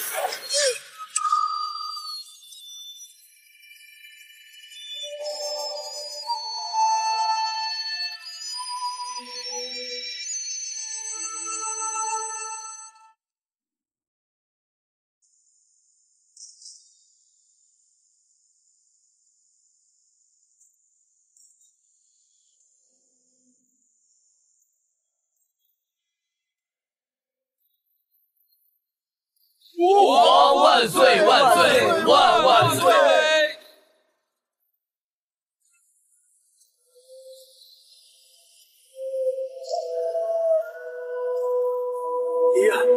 皇上，慢些，慢些。恭喜陛下夺得皇位。对朕而言都不重要，最重要的是你。明夜7日之内，只要立你为后，我要给你办一场前所未有的婚礼。不好。为什么？御九渊，虽然我们之间有所误会，可你杀我父母是不争的事实。就算我能理解你之前所做的，可杀亲之仇不共戴天，我们之间已经没有可能了，我们已经两清了，你放我走吧。不行，朕好不容易走到今天这个位置，又好不容易脱离万难，又怎舍得让你走？陛下，民女别无所求，只求陛下能放我自由，此生不负相见。妍妍，你为何就不能原谅朕？我就不信你对朕一点感觉都没有。有又如何？没有又如何？我早就说过，我们之间绝无可能。你清醒一点吧。不，朕现在是皇帝，这个天下和你都是朕说了算。妍妍，我已选好了2日吉日，我要给你办一场空前的大婚礼，我要让世人知道你就是朕的皇后。御九渊，寒鸦，你给我看好她，不准她踏出房间半步。是。御九渊，御九渊，你到底要干什么？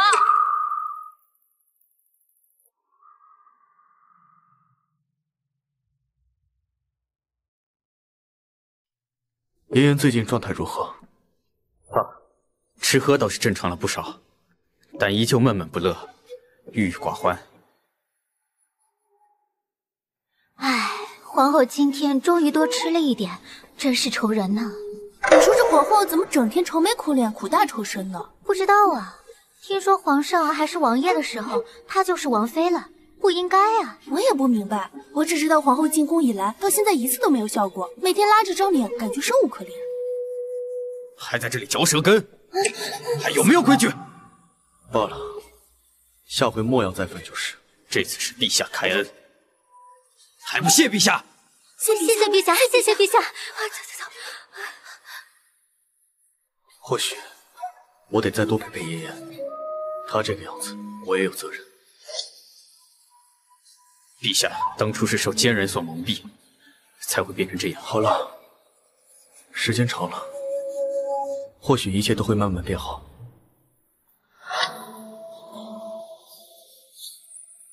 公子要见你，跟我走。妍妍，有刺客！好像是你。跟踪住。是。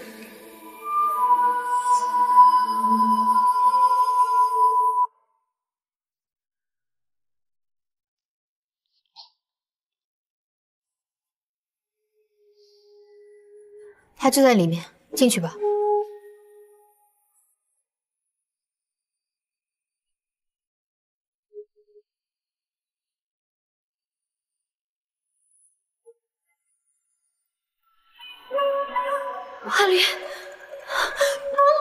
安陵，这是怎么回事？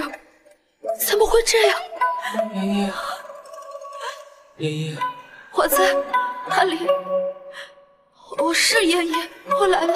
自从上次一别，公子就变成了这样。为什么？怎么会？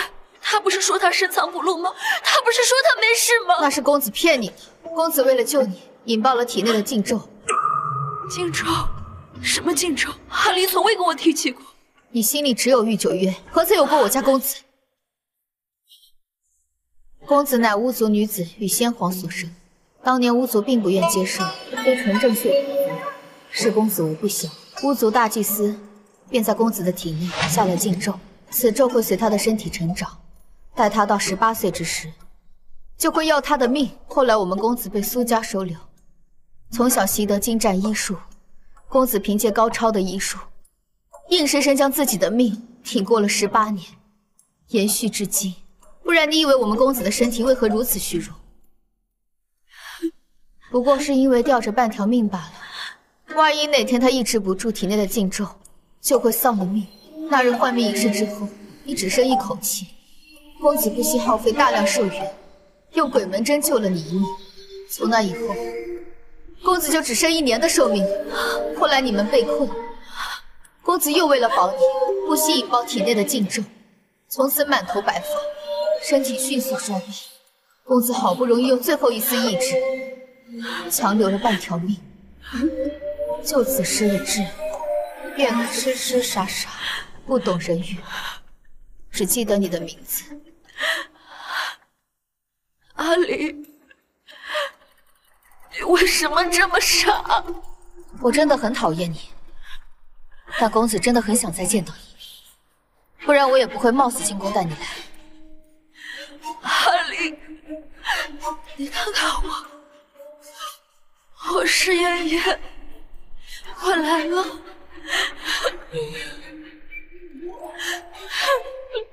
对，妍妍，阿离，阿离，阿离，我对不起你。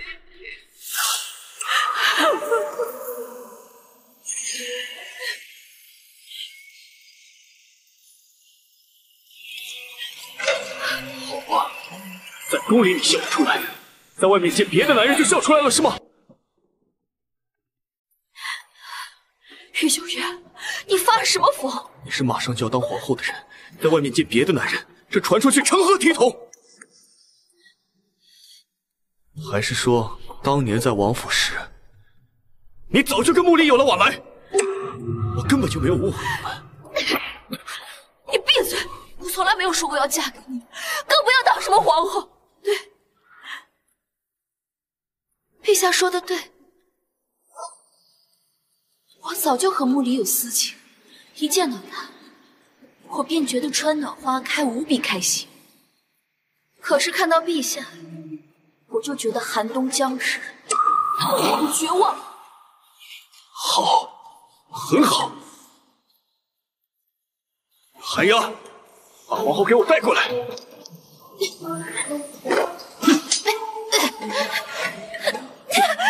离，来人，把这些人全部关入地牢，听候发落。是。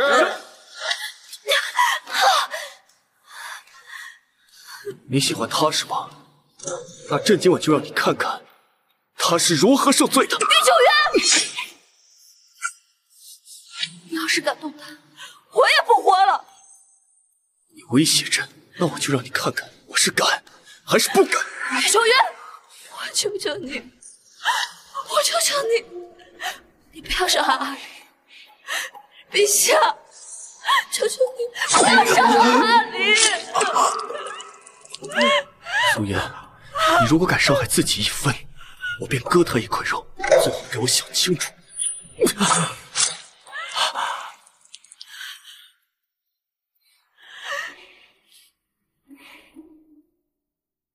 我做，我什么都做，我都听你的，我可以嫁给你，我嫁。苏妍，这辈子你只能是朕的。放心吧，朕不会动他。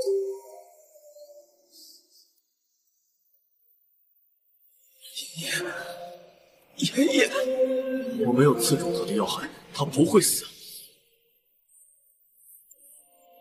来人，是，带他回寝殿。皇后娘娘请。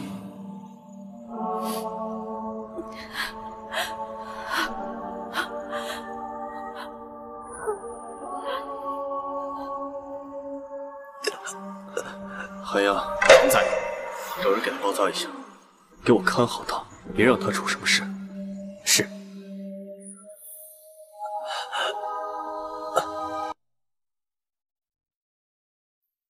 哎呀，新娘子这身衣服实在是太好看了。咱们新娘子人长得美，自然穿什么都好看。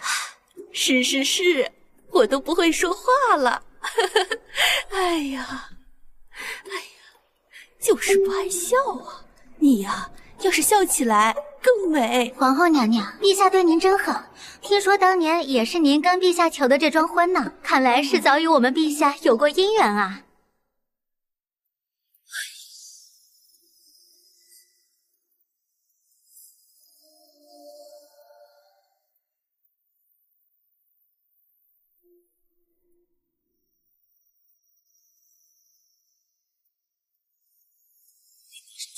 真的皇后，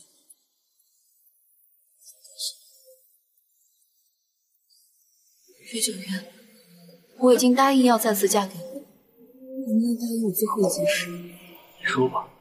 至少放了雪影。可以。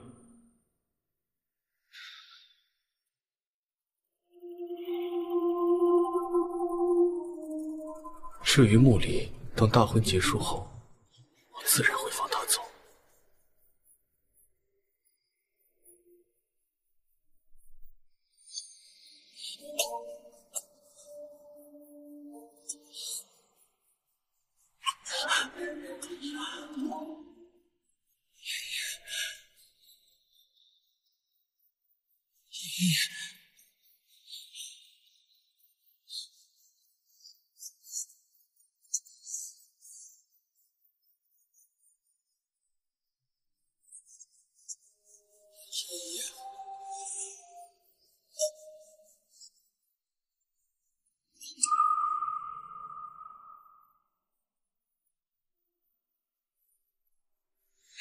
陛下，不好了！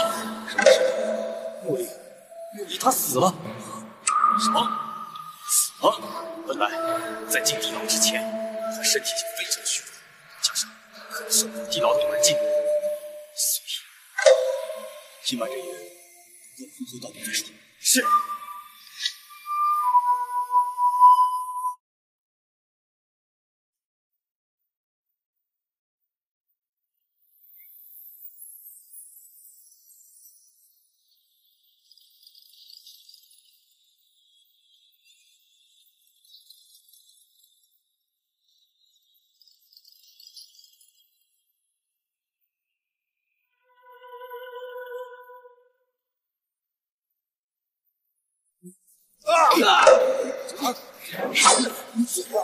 怪物的！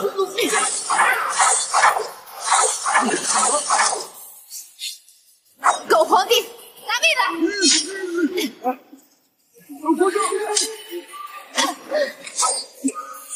狗皇帝，你害死公子，你不得好死！你说什么？阿绿他怎么了？公子他死了，他死了！薛九渊，你答应过我的为何食言？朕没有动他，是他身体太过虚弱了。薛九渊，你到底要逼我到什么程度才能罢休？爷爷，我没有，穆离的死真的跟我没有关系。可你刺了他一剑！你这个昏君，你根本不配当皇帝！薛九渊，你放了他。不能放，陛下，这是刺客。薛九渊，你不要再杀人了，阿丽已经死了，你放了他，我继续跟你成亲，我求求你，好吗？好，放了他。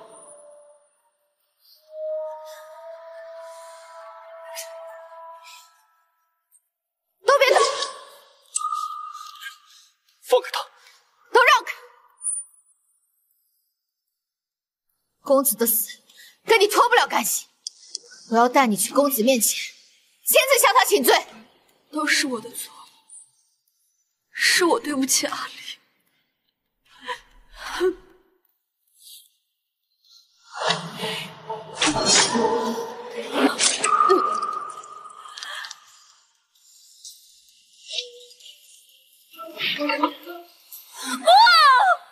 爷爷，他有没有伤到你？言而无信。他当着朕的面要挟朕的皇后，朕要是不杀他，还有何威信？我恨你，我恨你！来人，把皇后带回去休息，带走。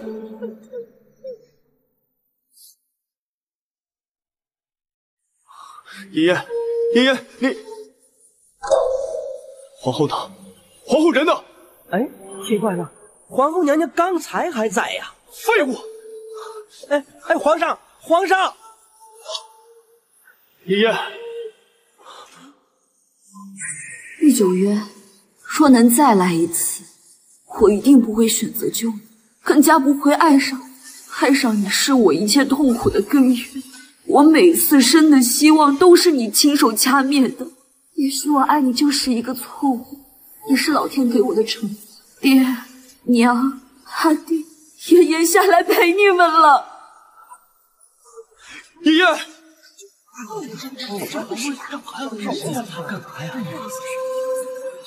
爷爷，爷爷，苏烟，快下来！爷爷，你不要做傻事，先下来，我求你，好好说。嫁给我就这么难受吗？御九渊，你害死我全家。虽然当时你是受奸人蒙骗，但是我爹娘，还有苏家上下，还有阿离，他们永远都不会再回来了。我希望你好好活着，来世的路上，不想看见你，生生世世，我都不想再见到你。爷爷，跳了就跳了，不是为什么？哎呀！不要！爷爷！爷爷！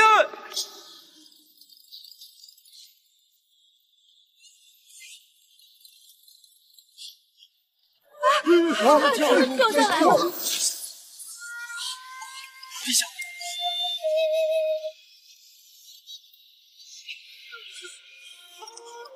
陛下！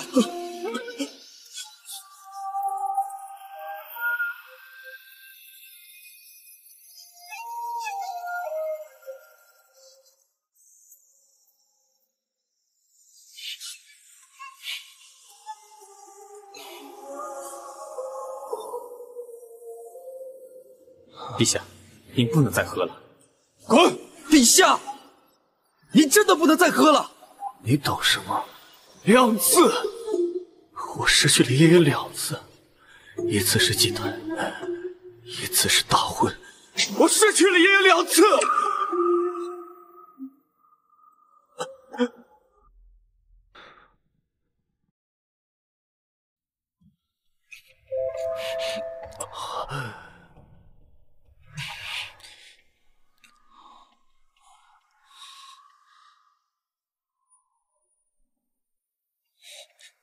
爷爷，爷爷，爷爷，你回来找我了。是啊，九渊，我回来了。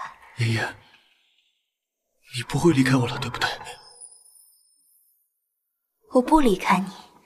你不是说过，等你脱离危险，就会回家娶我，护我一世周全的吗？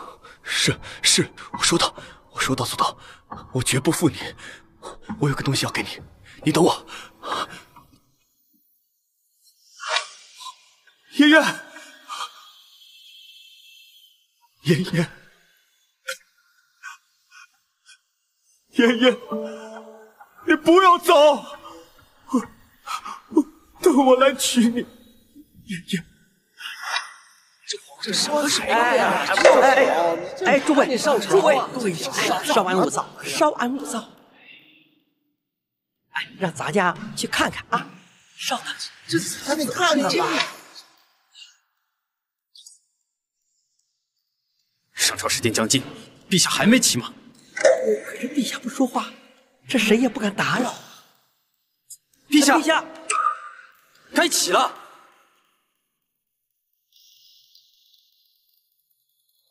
陛下，不知道啊。哎，这是。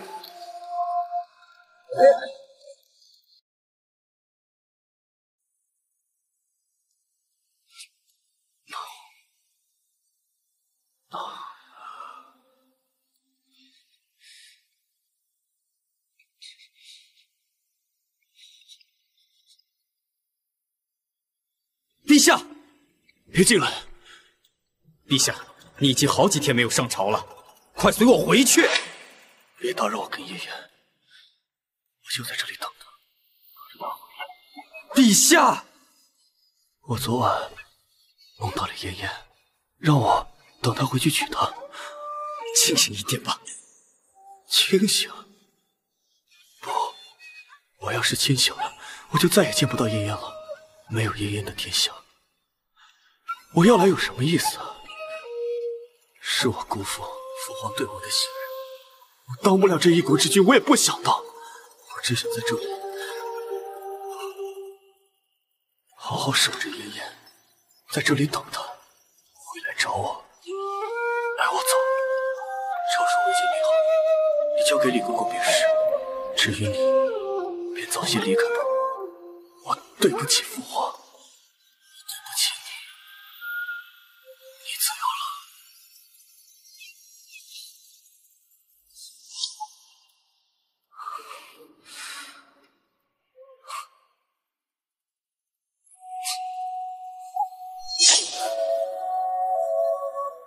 妍妍，这样我们就能永远的在一起了。